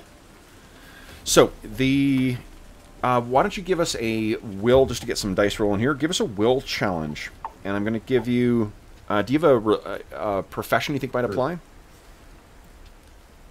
For me? Yes. I don't know. What am I challenging here? You're talking to... You're trying to, befriend the... farmer. Yeah, I mean, I might try to, Probably not. Okay. I'm just gonna go with that. So Like, this guy, for nice. reasons that will become apparent, you are going to have one Bane on this roll. So just add Okay. one when it prompts you. Just add a Bane and go ahead and give us a will challenge. All right, one moment. Just click on will. One Bane. So how do I just I think it's -1. -1? Yeah, and you don't put +1. You just put 1 for boons. Okay. So it's -1. I think that did it. I escaped. You still got a 10 though. So I got a So the the quartet of you, you see that what does your guy look very much like in the illustration there? much more weather beaten, and that stuff looks really old. But Okay. yeah, basically. So it takes a little bit of convincing from your companion, but the farmer did agree to let you stay in the barn. You could hear people within. Why doesn't everyone give me a perception roll with one Bane, please? If you have a profession that you think would apply, go ahead and do that. So, but otherwise, just perception. Would Patroller help with that? Yeah, so that'll offset. So no Bane. I think there's 2 of you guys who have Patroller. You and who was the other one who's got Patroller? Tomes has patrol. Tomes has Patrol. Okay, so Tomes and Bug, just a regular perception roll. Whoa, nice. Where's perception? Oh no, on the you rolled sheet? it with a boon though. The boon would cancel out the Bane. Okay, So so just- just yeah, -1, 16? Make a perception roll with 0. No boons, no Banes. Boons and Banes cancel each other out. Oh, well, mine has a 1. If I click on it, it's going to give a -1 automatically. I don't have a separate... No, that's a modifier. That's not a boon or bane. Yeah. Oh, okay. I see what you're saying. Yeah. I don't. Well, that one was rolled with a boon as well though, because it's I can see a +5 on it. Oh, there it is. Yeah. Oh, Okay, 16 though for Tomes. Wow. okay. Well, at least somebody got high. Okay, so You said Tomes, with one Bane. what you can hear is it's if you don't have it's one Bane, -1. So yeah, you don't hear you're talking to the farmer, which isn't surprising. Tones, what you can hear in the background though, there's the sound of at least 2 other people coughing quite vigorously. So I think that when you heard that at the door, you were quite grateful to be. No, we'll stay in the barn. Yeah. So he, what he tells you is that he will lock you. He's going to lock you in the barn to make sure that nothing gets taken or whatnot, and that's not unusual, So, and it certainly beats the alternative of sleeping in this torrent. So you guys were locked in the barn, and it is. You guys can tell me if anything happens to sort of, while you are kind of passing the time with each other. Otherwise, he's told you not to make a fire in here. I think, let's see here. Do dwarves have dark vision? I believe it mentioned something about that, yeah. Awesome. So you got dark vision. I can't remember. Do clockworks have dark vision as well? I'm not sure on that one. Let's see.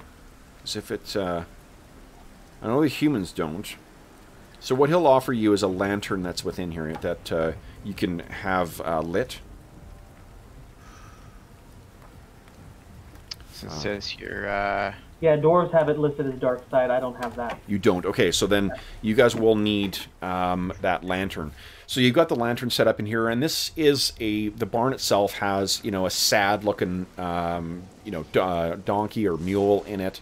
It has a couple of scrawny, pigs, and you were able to find an empty stall where no doubt some other, maybe there's a cow in here as well, but you're able to find an empty stall that all of you guys can kind of bed down in. The hay has not been replaced in quite some time, but again, this is better than having to, sleep in the elements. Bug, I don't think you need to sleep, do you?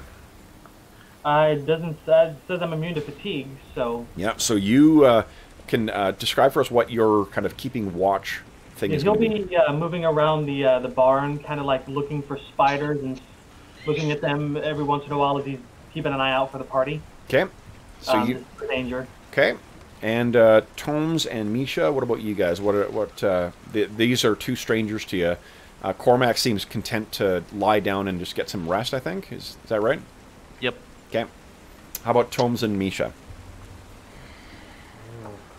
I don't think Tomes has gotten a whole lot of sleep.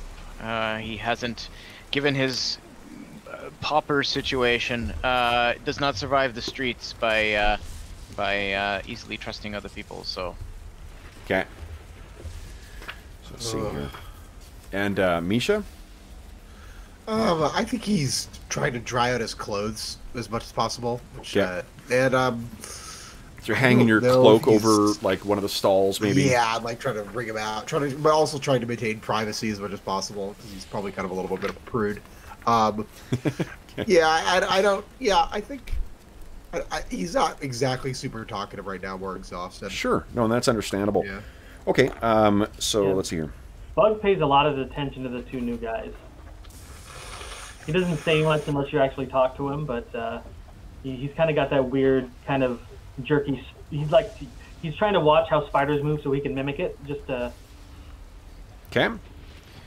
All right. Then, what? And this barn has definitely seen better days. You know. So I think that Misha, Cormac, and Tomes, in spite of the conditions you do, probably the exhaustion of hiking through this shit for the full day, finally finds you drifting off to sleep. With Bug, you are the one who is sort of clicking and clacking around too. And would you kind of give me a perception challenge as well?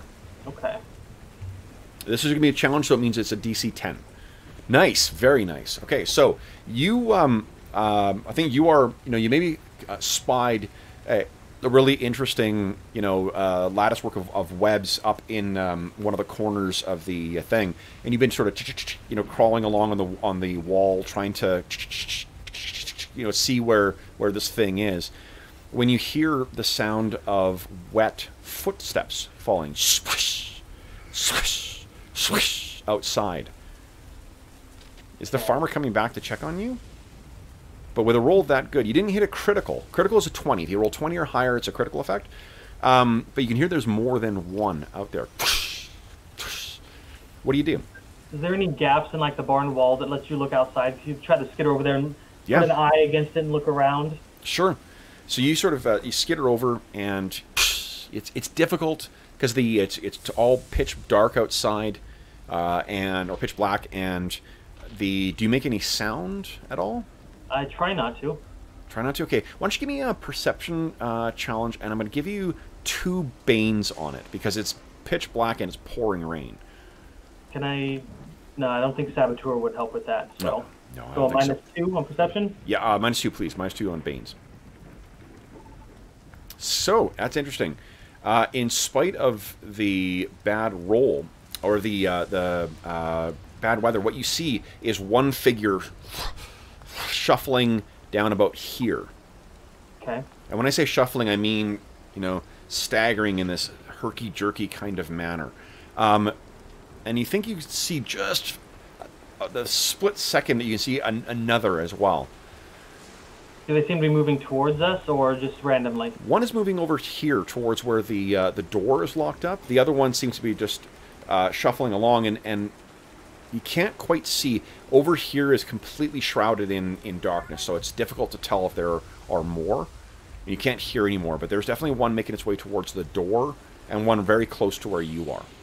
Okay. Well, Bug is going to skitter down the wall and move over to Cormac and try to wake him up.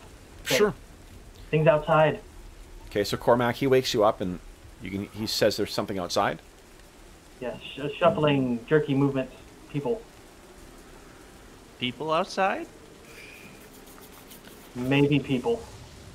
It's tough to tell what time it is. It's definitely in the middle of the night for you, Cormac. You Yeah, maybe people, not anymore.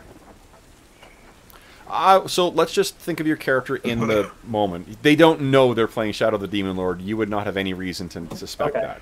Well, yeah. So. Well, the door's locked, so not sure what we're going to do about anybody coming to visit. Okay.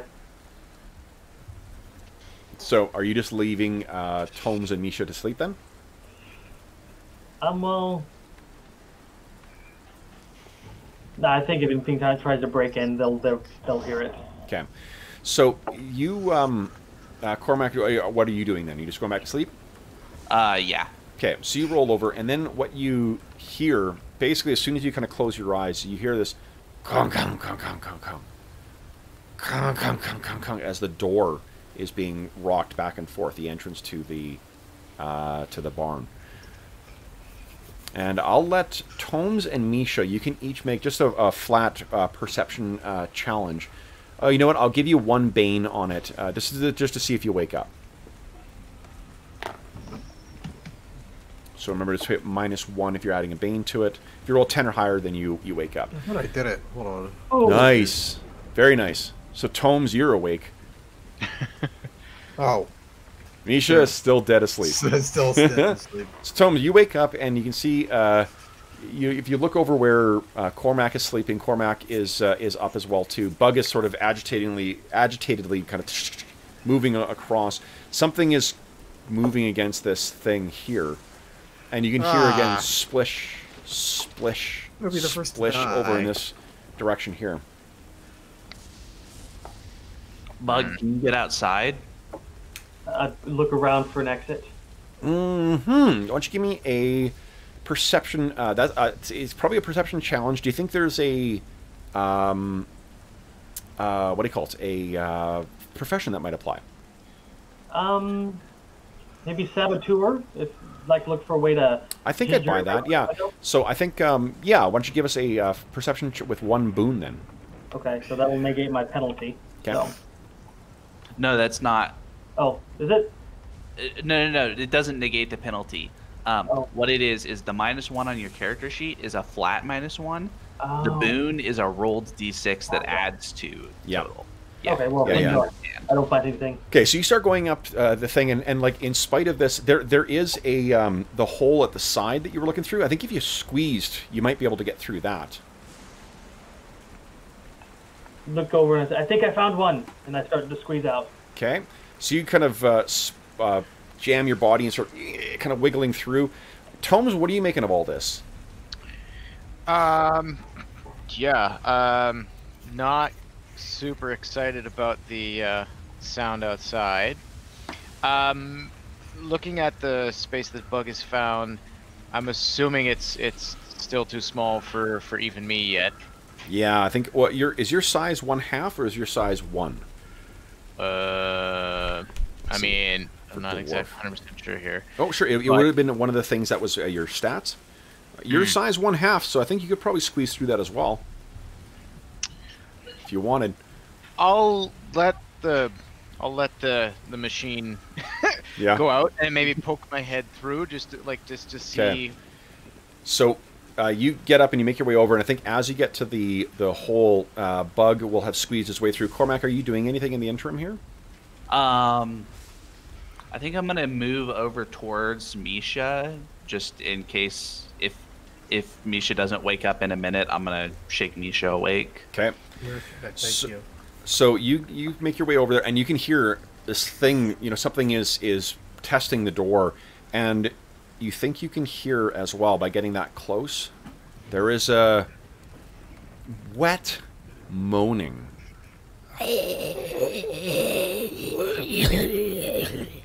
That's coming from outside as well. Now, Bug, as you push your way outside and you stagger forward, having freed yourself from the door, you look over.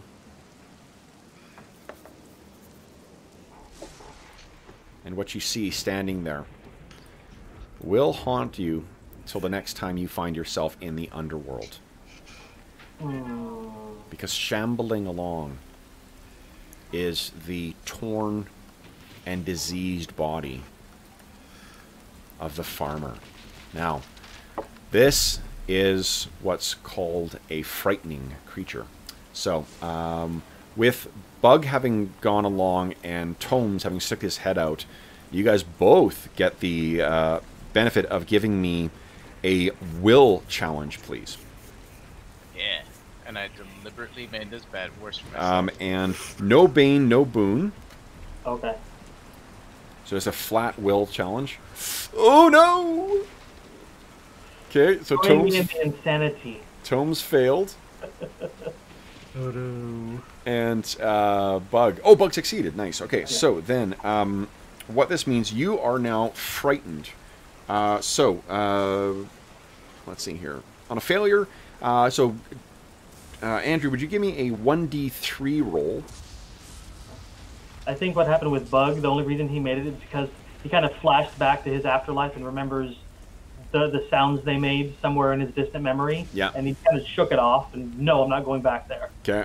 D3, so we'll just do D6 and then have it. Oh, or you can hit roll one. I mean, you can roll whatever. You can roll a 76.5 d6, right? Yeah. With this, so That's fine. We'll do this. Oh, it's irrelevant.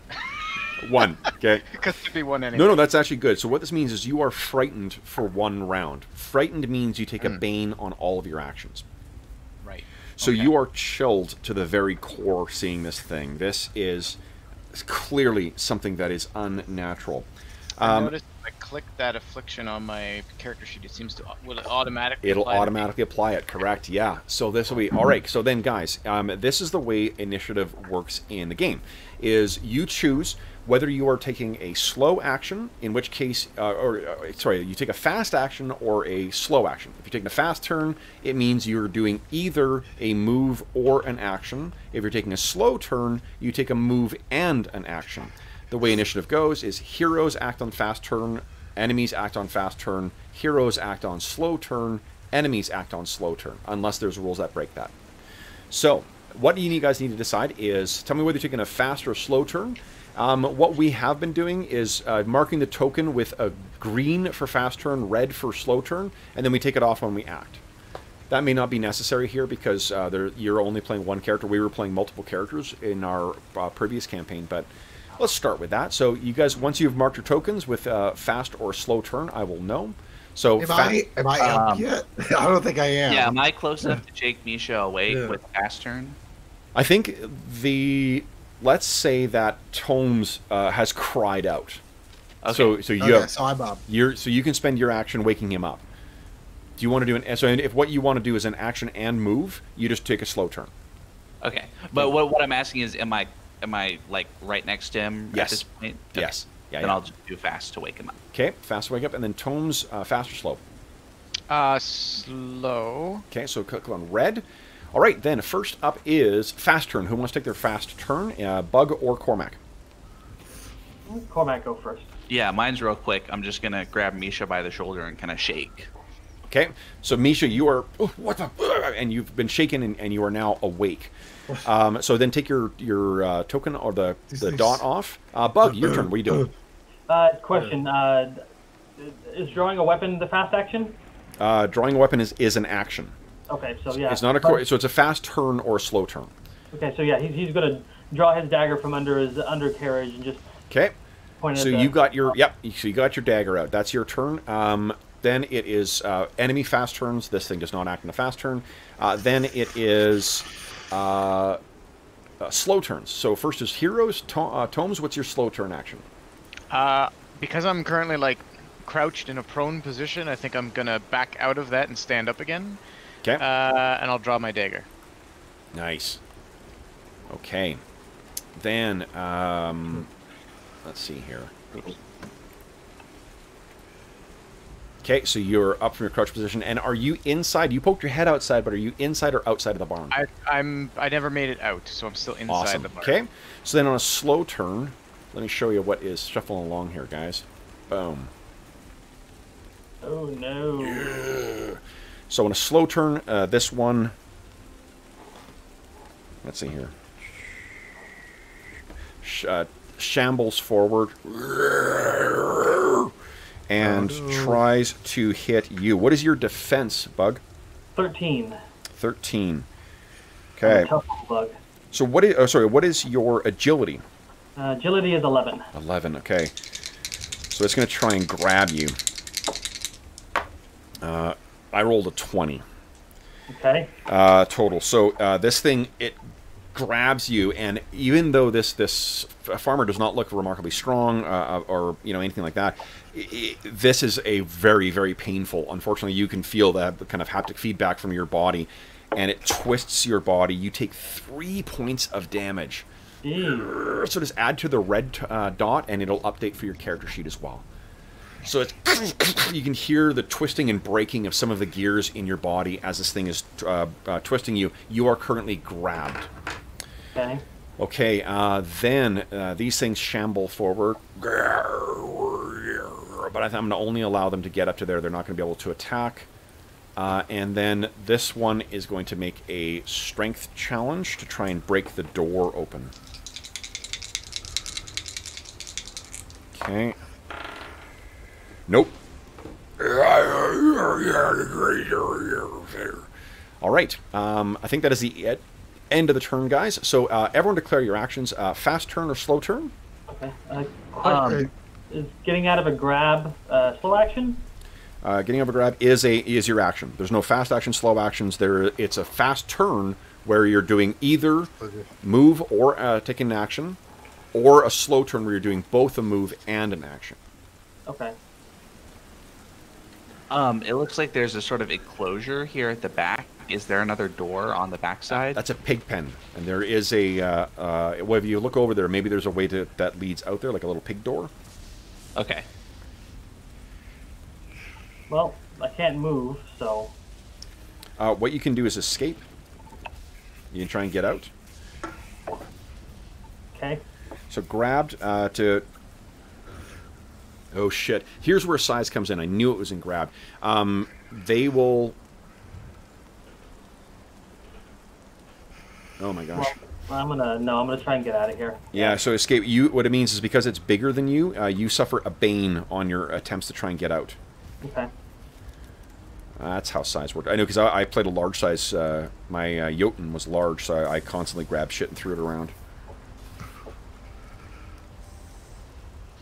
Okay, where is it here? Here we go, escape. You make a strength or an agility attack roll against the strength of the creature that grabbed you, and then a success removes the grabbed affliction and lets you move half your speed. It doesn't trigger free actions, which are attacks of opportunity from the creature grabbed you. So you do have a bane on it because of the size difference, but you can make an agility or strength if that's what you want to do is to escape. Yeah. Okay, so you get slow action from Bug. So then, knowing that you are able to move half your move, Bug, did you still want to do a slow action or a slow turn, or do you want to take a fast turn? No, if I can move, I definitely want to do a fast turn. So here's a little bit of meta knowledge for you guys. These things move pretty darn slowly. If I had, I could have charged you guys. These things do seem to be moving pretty slow, and you heroes always act first. Except for when they don't. So, everyone's got their slow actions. Excellent. Okay, so then we are up with Bug is on a fast turn. What are you doing? He's going to try and wiggle himself out as quickly as he can. Cool. Give us I think your agility's higher or your strength higher? Agility's higher. Agility's higher. Go ahead and give us an agility with 1 bane. Okay. So -1 for bane, right? Yes.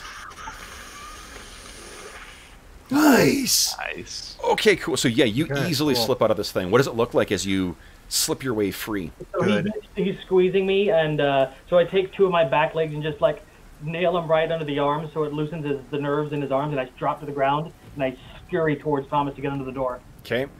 So you start scurrying towards. I think because he's acting a slow turn, he's blocking the way right now, though.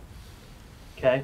Okay. So maybe seeing that, can I like dart up the wall, try to get out of their reach? Yeah. What is your move?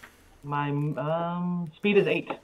Speed is 8, so it's 8 yards. So I think you're probably close enough. You can start getting up part of the wall. So what I'll say is that anything attacking will have a bane right now. You're not high enough up to be like on the roof, but you are part way up, so it'll be harder to hit you.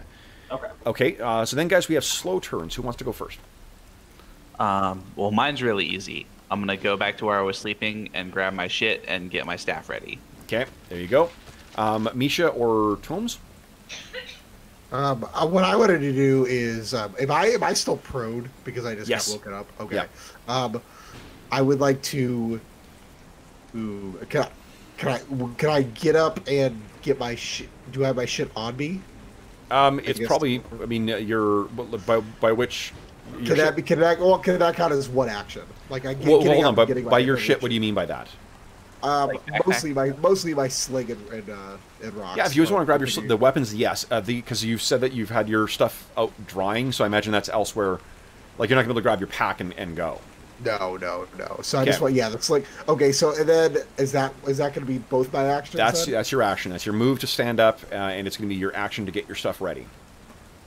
Tomes, what are you doing? That works. I'm gonna, seeing Bug trying to get in, I'll back up. Okay. Probably about just the middle of the barn here is fine for me. Okay. Do you say anything as well too? Misha and Cormac are completely unaware of what's going on outside right now. Yeah, I'll tell them we've got some deaders out there. The dead walk! Yeah. Okay. Then, let's see here. Now, guys, to quickly let you know what other resources you have access to, I mentioned that you guys each have a fortune point.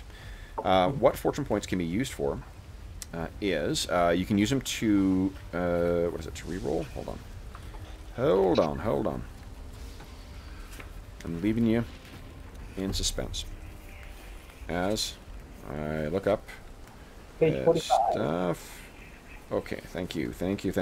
Fortune can be used when a D20 rolls a failure. You can spend it to turn it into a success. When you roll a d20, you can expend a fortune to give 2 boons to that roll. And when any player rolls a d6, you can expend fortune to replace the number on the die with with a 6. Oh, sorry. It's when another player rolls a d20, you can give them 2 boons. Okay. So you can re-roll yourself, or you can turn a d20 roll into a success. For yourself, you can give someone else 2 boons on their roll, or you can make a 6, including like damage dice, or a fortune or a boon. You can make it a 6 automatically. Okay, so then I think everyone's acted this round, which means these things get to go. So the one at the door still can't get through. One of them lurches forward to try and get you there. Bug, I got a Bane on my attack roll here. Bat it away. It hits. Oh no! Let me or grab me. It grabbed you again. Yeah. So, and it's pulling you. You take 2 more points of damage. The other things are going to stagger forward and start bashing up against the hole in the wall. Let's see how much. Oh my god. They've pulled away. It's big enough for a normal size thing to get through.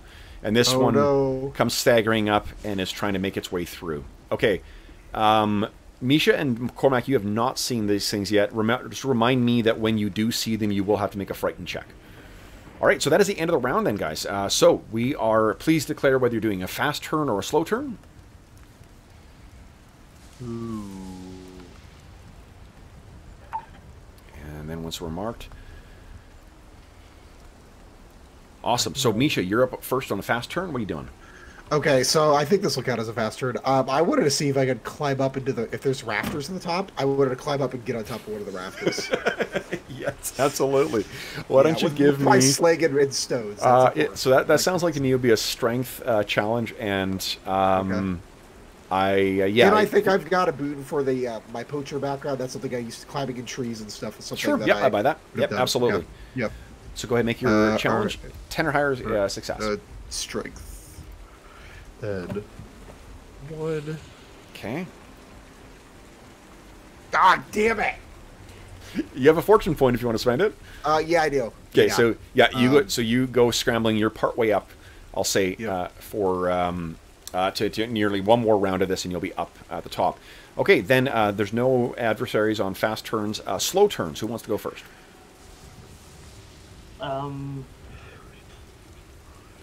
So the Misha, count your fortune point as 0. The yellow bar tracks it. Sorry. That's okay. Yep.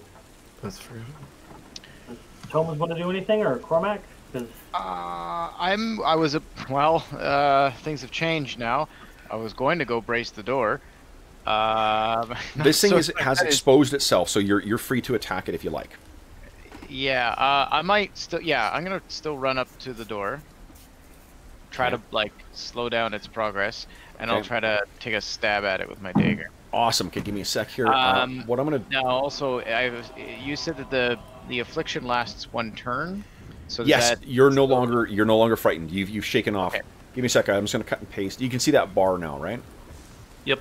Okay, let me Yep. just I'll cut and paste the rest of the Walking Dead here with barred one so you guys can see what is going on. All right, so then what you need to do is go ahead and give us an attack. I'm going to give you a boon on this because this thing is sort of, it's in a very easily, targeted area. It's sort of trying to jam its body. This appears to be the wife who's going through. That, however, it is so close to a hit. You have a boon. The fortune. You can make that a 6. Yeah, why not? I'll do that. I'll take the We're going to turn his 1 into a 6. Okay. Give him another 5. So yes, all right. So you stab this thing. Let me see if there's any special.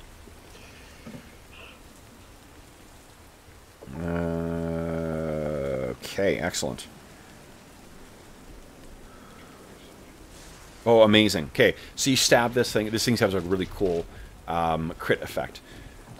So you stab, and it seems as your body, your dagger goes in and out of this thing as if it was going into a side of beef. Ooh. It doesn't make any pain reactions to it. It's just like, gah! time to go. Okay, then it is either Cormac or Bug. I'll go. Okay.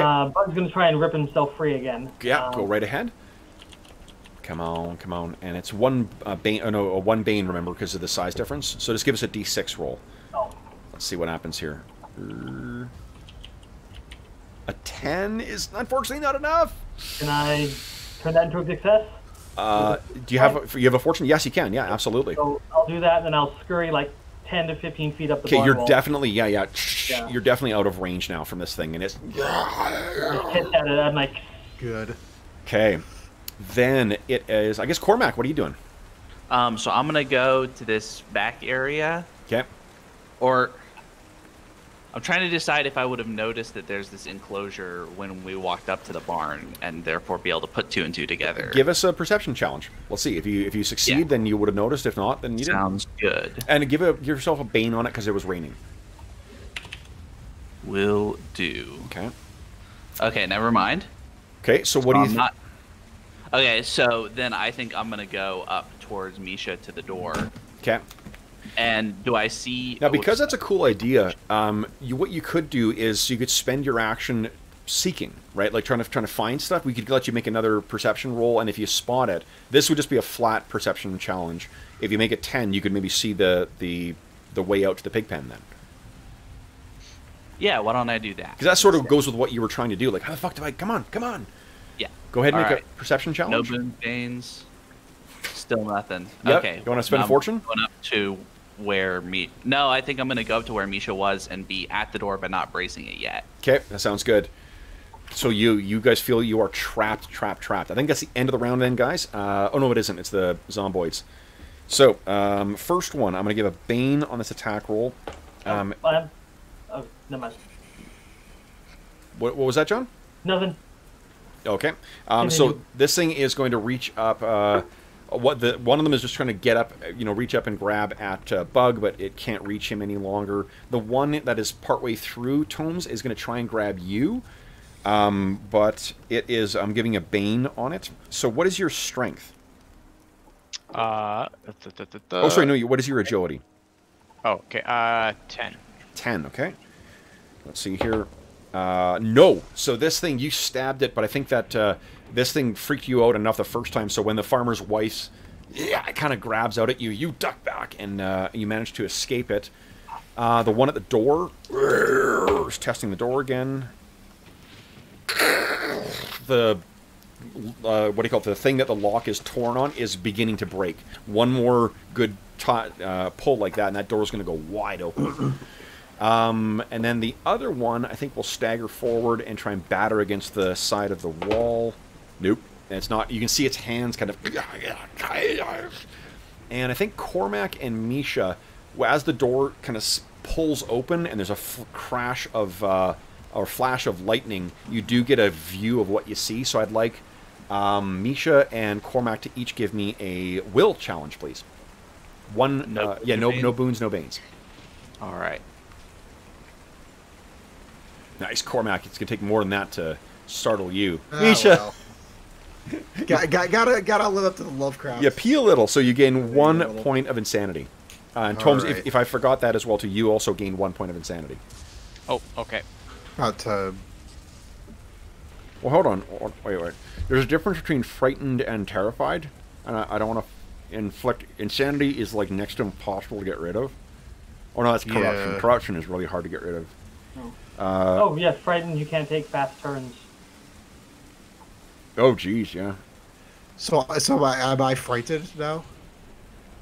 You are frightened. You do not gain insanity. It's only if Okay, you're frightened and just you get... frightened. Yeah, so neither Tomes nor Misha are gaining insanity. You're just frightened. Give us a D3 roll. That's how many rounds you'll be frightened. Okay.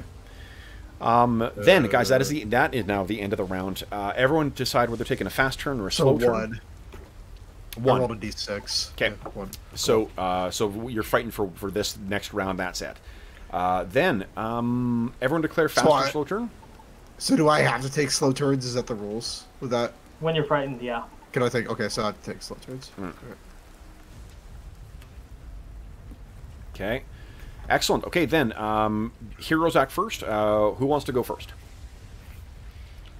You guys mind if I go first? No, do it. Okay, so I'm gonna do a seek/move. I'm gonna look around this way and around the side to see if there's any like long shovel or hoe or something that I could scurry down, grab, and then start hitting these things at range with. So I think anything that would be that long would not work with your size. Okay. Right. Just, I think you could try and find something that, like, you wouldn't be able to have a weapon with reach, is what I'm saying. Okay. You know. Well, how about something like large enough that I can just drop on them to hit them? Give me a roll. Let's see here. Perception? Yes, please. And can I use Patroller to give myself a boon? I don't think so. No. Okay. That's no. But you will take a bane because of the weather. Oh, so... Oh, yeah. Well, I mean, you rolled a 7, so it's not. Yeah. Yeah. Not enough. Okay. Because you're looking down over there, and there doesn't because of the rain, because of the darkness and whatever. It's just you can't quite make out whatever is down there. Who wants to go next? I could go, but I've got like 2 or 3 of them here. Or is it still? Are they still kind of like Only funneled? one. Yep. It's only though. There's a crack in the wall. There's only one. The rest of them aren't able to get through. I mean, that dagger really didn't do a whole lot last time. Could I just randomly stabbed them last time. Yep. Maybe could I try to be a bit more discerning about where I'm trying to hit them? Like, say, in the eye? You could. So let me see here. I think the challenge is that you're about as proficient in knife fighting as what, say, you or I is right now. Yeah. Right. Yeah. And this thing is this horrific thing that you've never seen before. That is, actively trying to kind of grab you as well. So. But let's see here. Hold on. I think what I'll let you do is I'll give you 3 banes on the attack roll. But if you succeed, and what it is it's not that you roll 3d6 and subtract all of them. It's we take the highest and subtract it. 3 banes, but if you do hit, I'll let it count as a head hit. Okay. All right.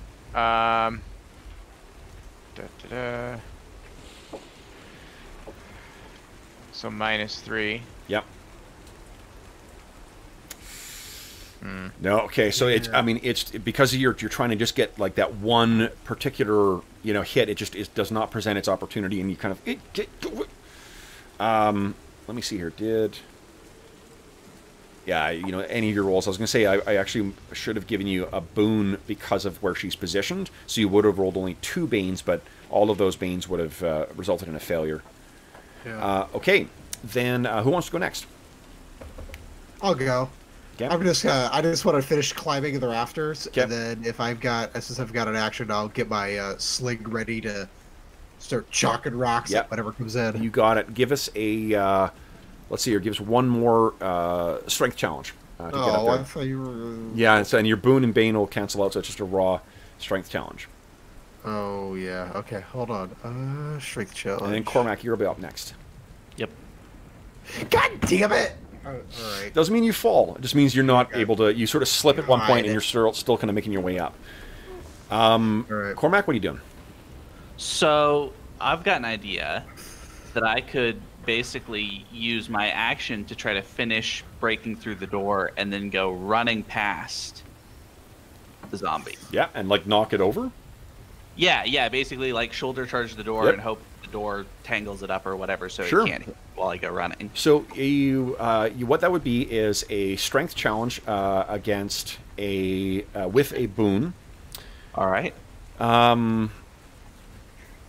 And then this isn't a challenge. Like there's a target number you got to beat on this thing. But if do you have any other things you think might apply here?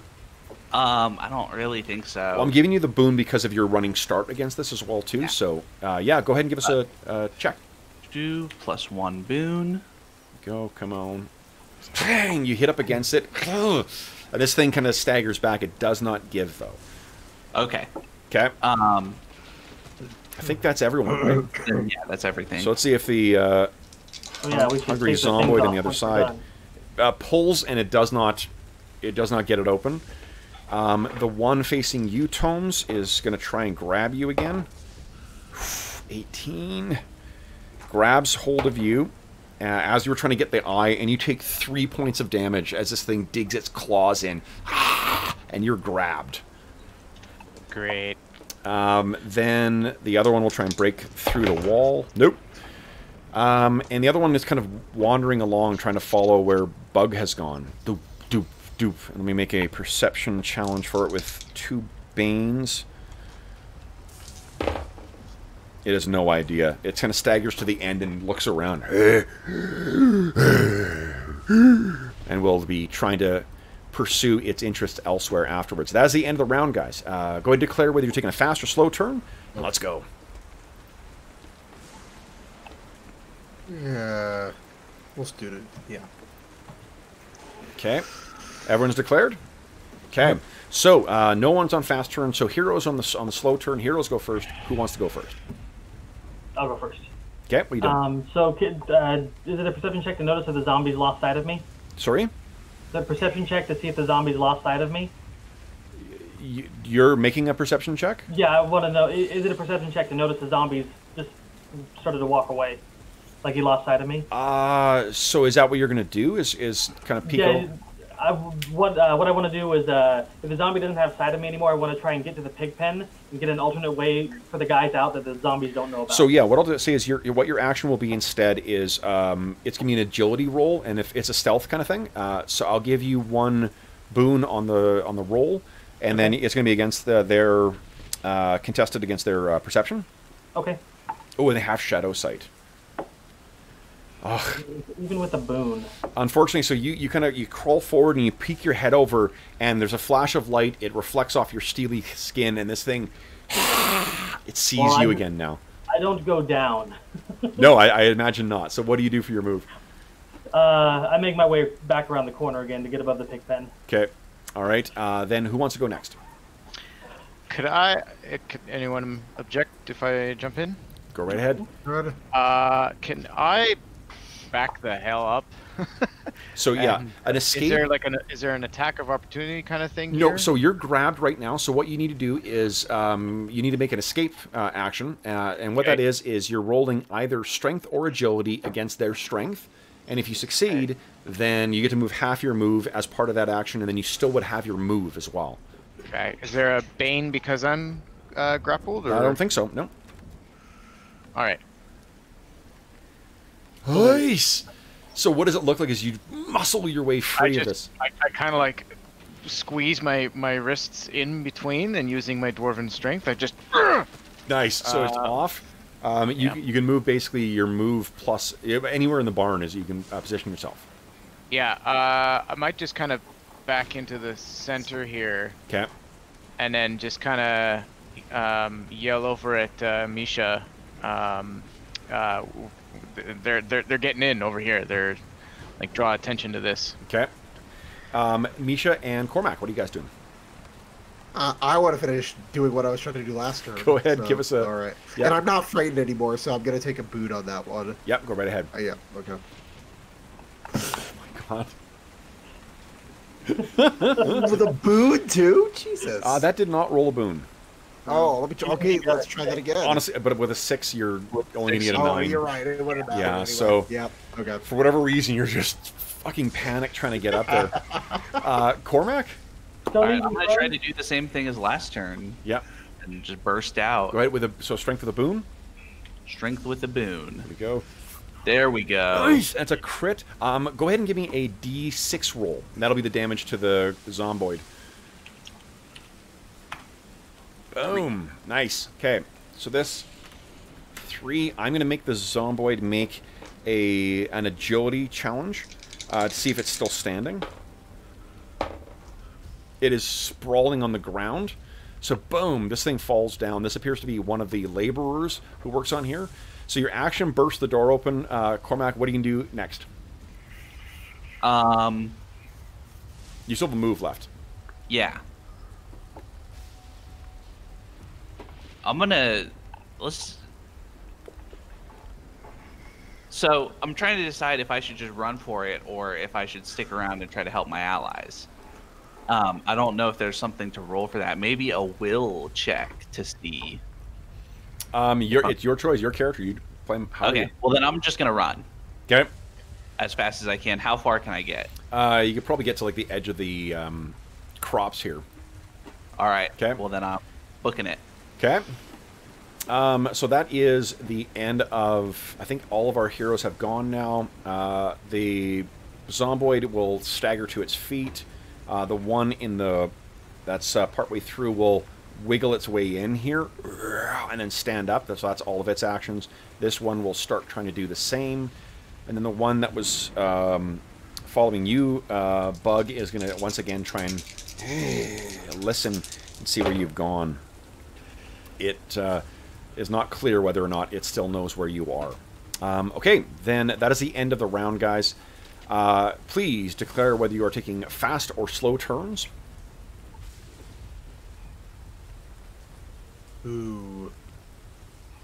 You know what Cormac's doing. If I wanted to drop on my climb, I don't know how high up I am right now. I don't think you'll take any damage. It'll be your move is to drop down and, you know...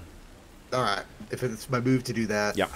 But you can take as your action is you can take an action to run. Remember that, so you can just like double move. Okay, that's what I think I'm going to do then. Okay. Yep. Okay. All right. So everyone's declared. Cormac, you're on fast turn. What are you doing? I'm just running further. Okay. So you're moving further. All right. Running. So you go running off. Next is the slow turns. We got Tomes, Bug, and Misha. Who wants to go first? Bug is going to try and look through another crack in the wall to see what's going on inside. Yeah, so guys, let's just maybe, John, you've gone first. Because of this sort of like rotating thing, let's just like try and give everyone an opportunity to jump in with their first action. So if you know what your action is this turn, let's go ahead and do that. But just, you know, other guys don't feel you have to go after anyone. You can feel free to take your action whenever you guys want. But go ahead, John. Okay, yeah, I'm just going to pretty much seek to see what's going on inside because I know they were trying to get in, and sure. my ally is. I think that yeah, you know what? Well, let's say that there's a little you know like the weather vane kind of thing that you have, or not the weather vane, but the vent that you have at the top of a barn to prevent it from like icing over and whatever. That thing's shattered, with age. So you kind of skittering in, and I think what you can see is Misha is hanging from a rafter at this point, and Tomes is backed in a defensive way with one zombie or one risen dead in here. And Cormac's nowhere to be seen. Cormac is nowhere to be seen, but the door is wide open. So I think that's your action. So then, Tomes and Misha, what are you guys doing? All right, I'm going to drop and I'm going to run it off in Cormac's direction. Okay, so you drop and then start running. Excellent. I think I'm... Yeah. How far can I get? Ooh. So, I think I'm going to give this zomboid a free strike against you. What? So, let's see. As you're running past, let's see if I can grab out and snag you. I'm going to give it 1 bane on this attack. What's your agility? A 10? A 10, yeah. It misses. It reaches out, and you duck underneath this and go racing out into the cold. Tomes, what are you doing? I might follow suit. Would I have had the opportunity to notice Bug coming back in if at all? Give me a. So I can like give him a warning, like, hey, come on. Yeah. I don't. I think, if we're thinking of what the character's situation is, there's one, risen dead that has just grabbed you and injured you and making its way in. There's that big noisy sound, and you've seen another ally go off. I don't know. I'm rather distracted. Yeah. Makes okay. Like, you do have shadow sight, so I think you may have, like, if you did look up. I just don't know if you would, given the other activity around. I don't know if you. This shit in front of me is not normal, so. Yeah. Yeah. I think I'll make my way to the door. I don't even think I'd make my way. Like, I can't reach further than the door anyway. I think.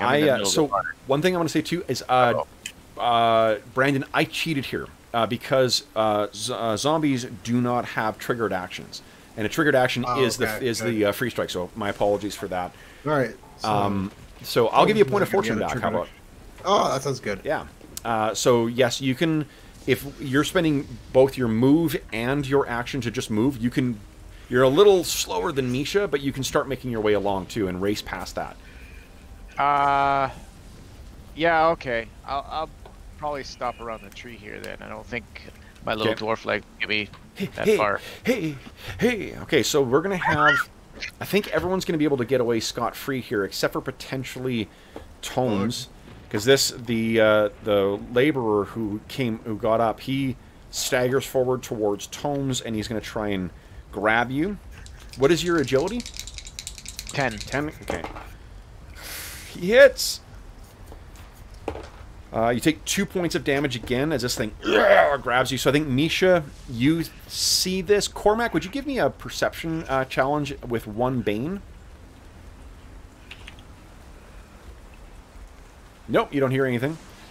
Nope. Okay. So you're grabbed, Tomes. That's otherwise. I think that's everyone's actions for the round. This one's shambling forward. This one's pushing its way through and standing up. This one's still trying to find where you are, Bug. So guys, declare fast or slow turns. And I hope you all escape, because what I want to do is get you guys. We'll do the fast forward, and we'll pick your novice paths if you survive this. Okay, fast turn for Tomes. Nice. Now, if you wanted to metagame this, knowing that zombies act only on slow turns, and knowing that heroes go first, what you could do, Tomes, is take a slow action, do your escape, and do a movement. Yeah, that makes sense. And actually, I kind of like the idea of your comments are only making me realize now that I've been consistently doing slow, and maybe I like that kind of approach for this character. I think maybe he's just kind of wondering, kind of, yeah. Okay. So sure. So who'd like to go first? Or I guess Cormac's up first. You're running further. Just running. Okay. So he's further off into the. Everybody. Yeah. Then it'll be Bug, Misha, or Tomes. Who wants to go? I guess the one who's the most exciting is Tomes. I'm just gonna run. Okay. So I'm not helping Tomes. I'm just the okay, you go racing up. Tomes, give us either a strength or agility challenge. Oh, Misha, you don't have your nice stuff with you anymore. They're still in the barn. My glass cage. Yeah. What will I do without that? Nope. Does anyone have fortune?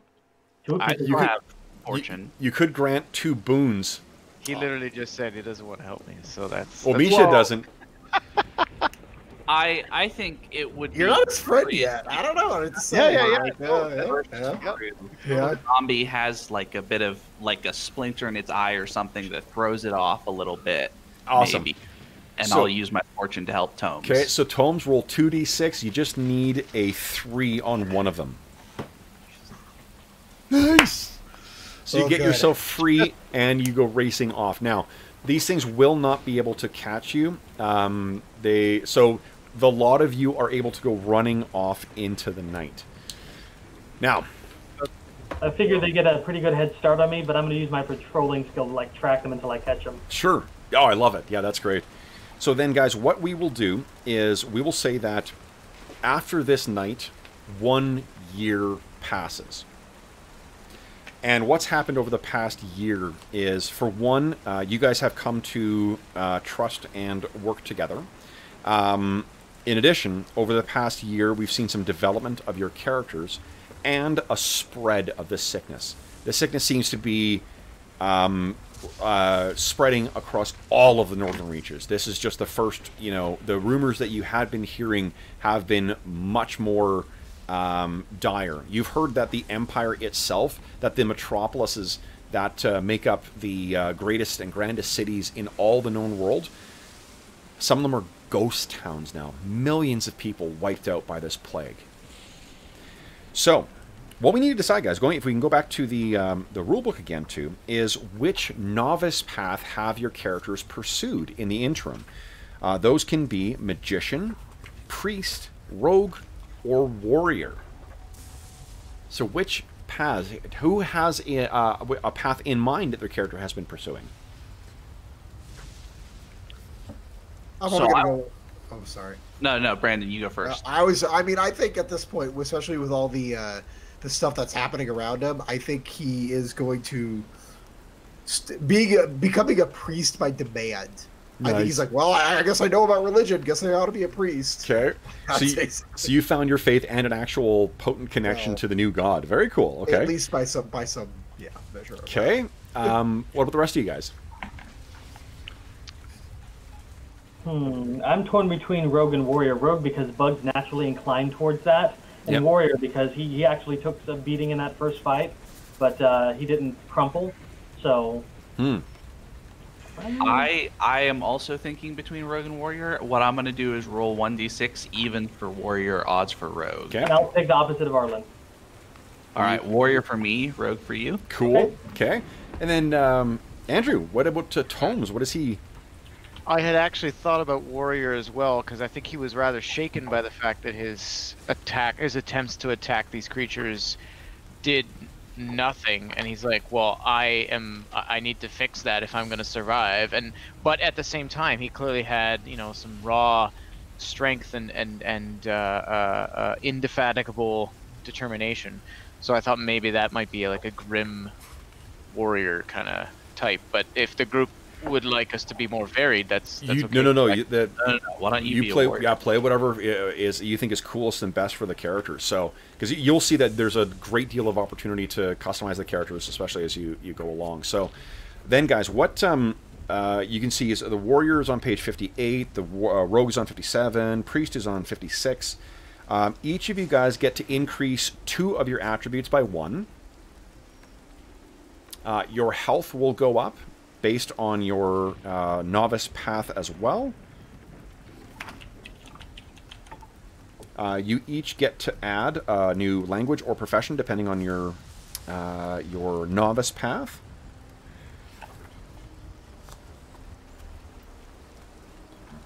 Nice, and you got each of you gets effectively like a healing surge type ability too. The warriors in the group, when you attack with a weapon now, you make the attack with 1 boon. Oh, and, hold on. You're going to get some, you will have earned some cash in the interim as well, too. You have also managed to accumulate a total of 5 gold crowns each.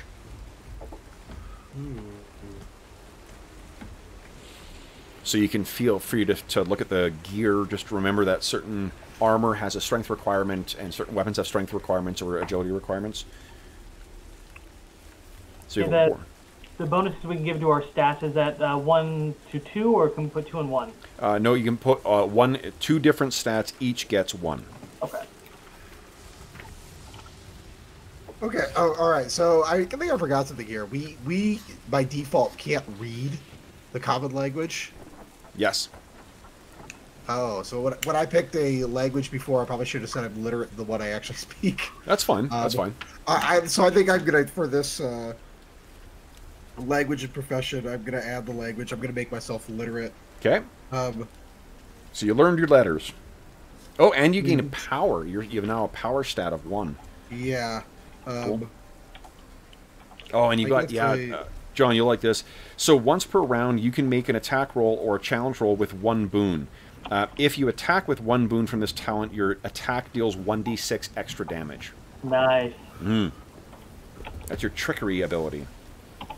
More like sneak attack. Yeah. Okay, so I rolled a 4 on my rogue training, so I learned techniques to help me become a better criminal.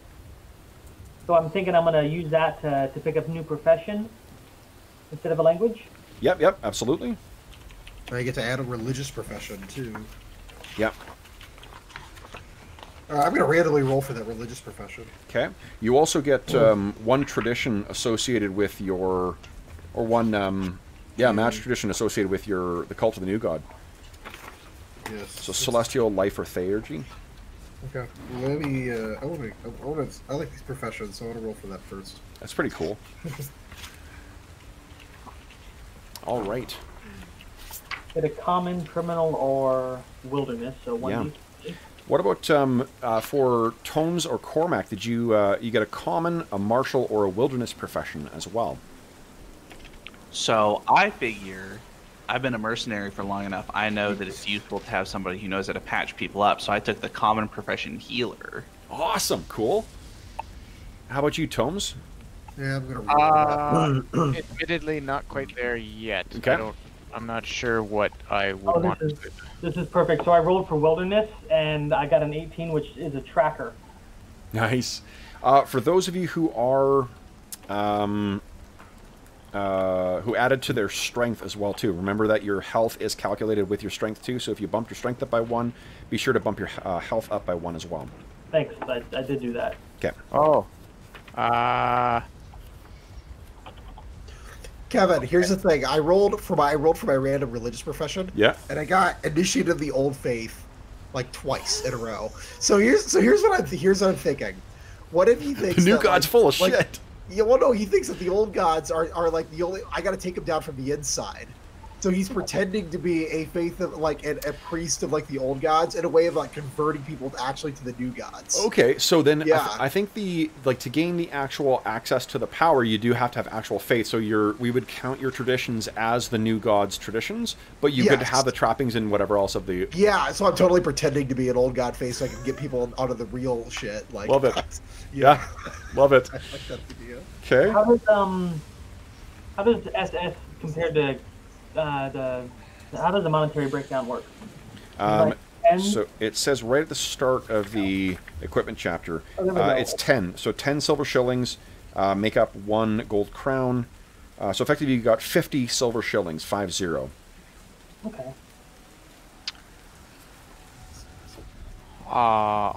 I apparently studied fighting techniques from a master warrior. Well then, Very cool. was definitely paranoid. Yeah, I need to improve this. Oh, that's right. Yeah, the warrior training. We could actually roll that too. That's, or you're each of the. That's what I got. Yeah, that's cool. Arlen, give us a d6 roll.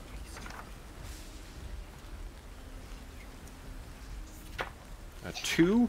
Spent your time in service to a knight as a squire. You learn to fight, ride, care for your gear, and conduct yourself in a proper and noble manner. It's a weird opportunity. Maybe it was a crusader too, because if they're all on their way up to the northern things. John, give us a d6. Oh, for the rogue thing? Yeah, for rogue training. Yeah, I think I rolled the one where I increased my talents to be better criminal.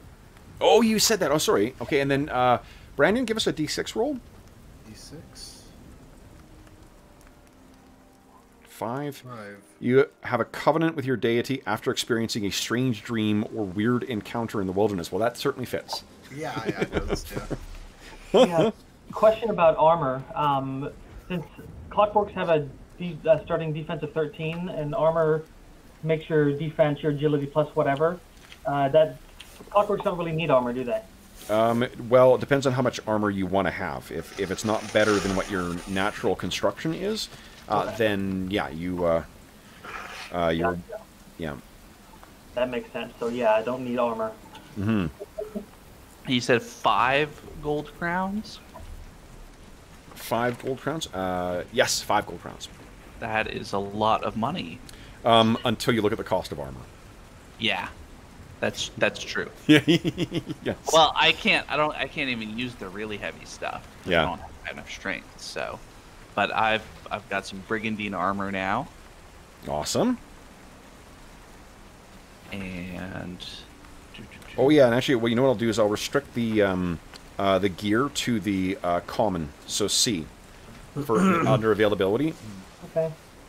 all right. Is the crossbow too big for me to use? Unless it says size 1. Says hands 2. No, you should be able to use it. I'm getting a crossbow. So it's, yeah, 1 gold crown. And I was trying to come up with a religious parable for that glass cage, or an academic parable. Guess I don't have to anymore. That's great. Yeah. Awesome. Okay, cool. So then we, apart from picking your tradition for magic, Tomes, what did you go with for your extra profession? Yeah, tradition. I really don't know what would be. I'm going through looking at the professions now. Yeah. I'm not sure what is appealing to me here. Mm-hmm. I can do. I could do martial. I think is what I'm allowed to do. No, right? martial, common, or wilderness. Oh, okay.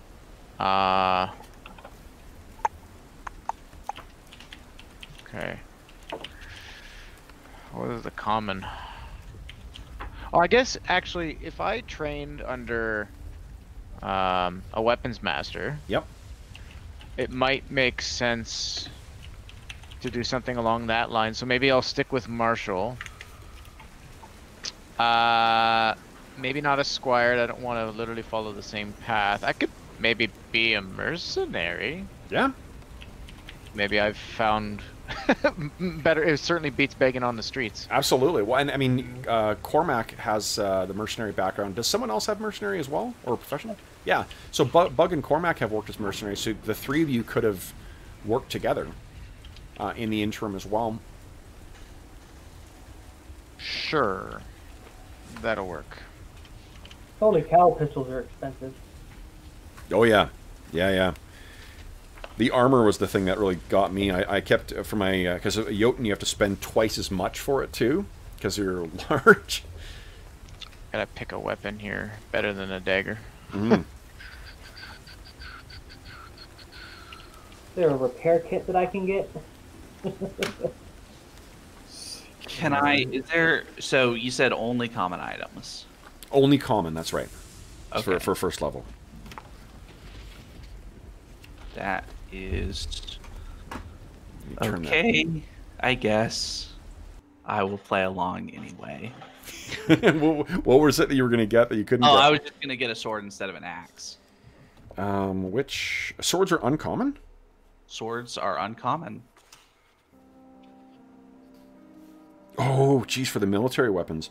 Yep. I will allow the exception for that. All right. Yeah. Thank. It's only +1 damage. Well, and you're a warrior too, so yeah. yeah, 1d6 plus 2 for the sword. That's pretty good. No lockpicks for me, boo. No, you can't afford it. Oh, I can, but they're rare, so. Oh shit, yeah. If you've got the money for it, I'll let that be an exception as well. Okay. It fits with your novice path. I'm gonna get 2 sets. Yeah. So same thing with you, Andrew. If you want any uncommon or rare items that relate to your profession, I'm fine with you taking that. Okay. I might go with hammer. Oh, okay. Never mind. I guess I'll go with an axe. Okay. Bastard Sword or Warhammer, so what Cumbersome does is it imposes a bane on your attack roll, but as a warrior you get a boon on it, so it nets out. Yep. I use the Bastard Sword a lot as my Jotun, and it's fucking awesome. Ooh, that's interesting. Cool. Okay, so guys, I think that kind of brings us to the end of our pickup session here. So, man, for those who haven't played Shadow the Demon Lord before, what did you guys think of the the crash course of Robert Schwalb's masterpiece here. I like it. Yeah. Really do. Yeah. I'm eager to explore the setting, actually. Oh, yeah. It's kind of a fun setting. I really like set DCs and you just add boons or banes to make things more or less difficult. That makes it really easy to see whether you succeeded or not.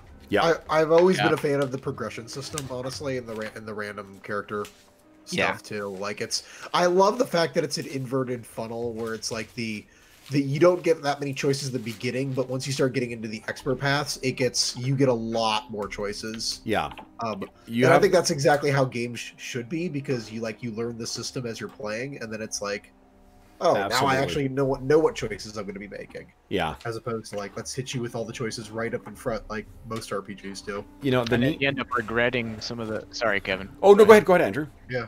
And then you run that risk of regretting some of your decisions down the road when you realize, oh, maybe my rogue who put all of his stats in charisma and has 12s and everything else is probably not great. Yeah. So and you can't undo it, right? So you got to kind of go with it. But this is interesting. Yeah, the way that the game allows for a lot of really fun theory crafting and regular, like how each level you get some neat decision you get to make about your character. It is really cool. You know, everyone I've introduced the game to thus far, I've had no one say like, meh. You know, everyone has been a fan of the game, and especially when you start playing, even players that, because the complexity about picking your paths is very, very low.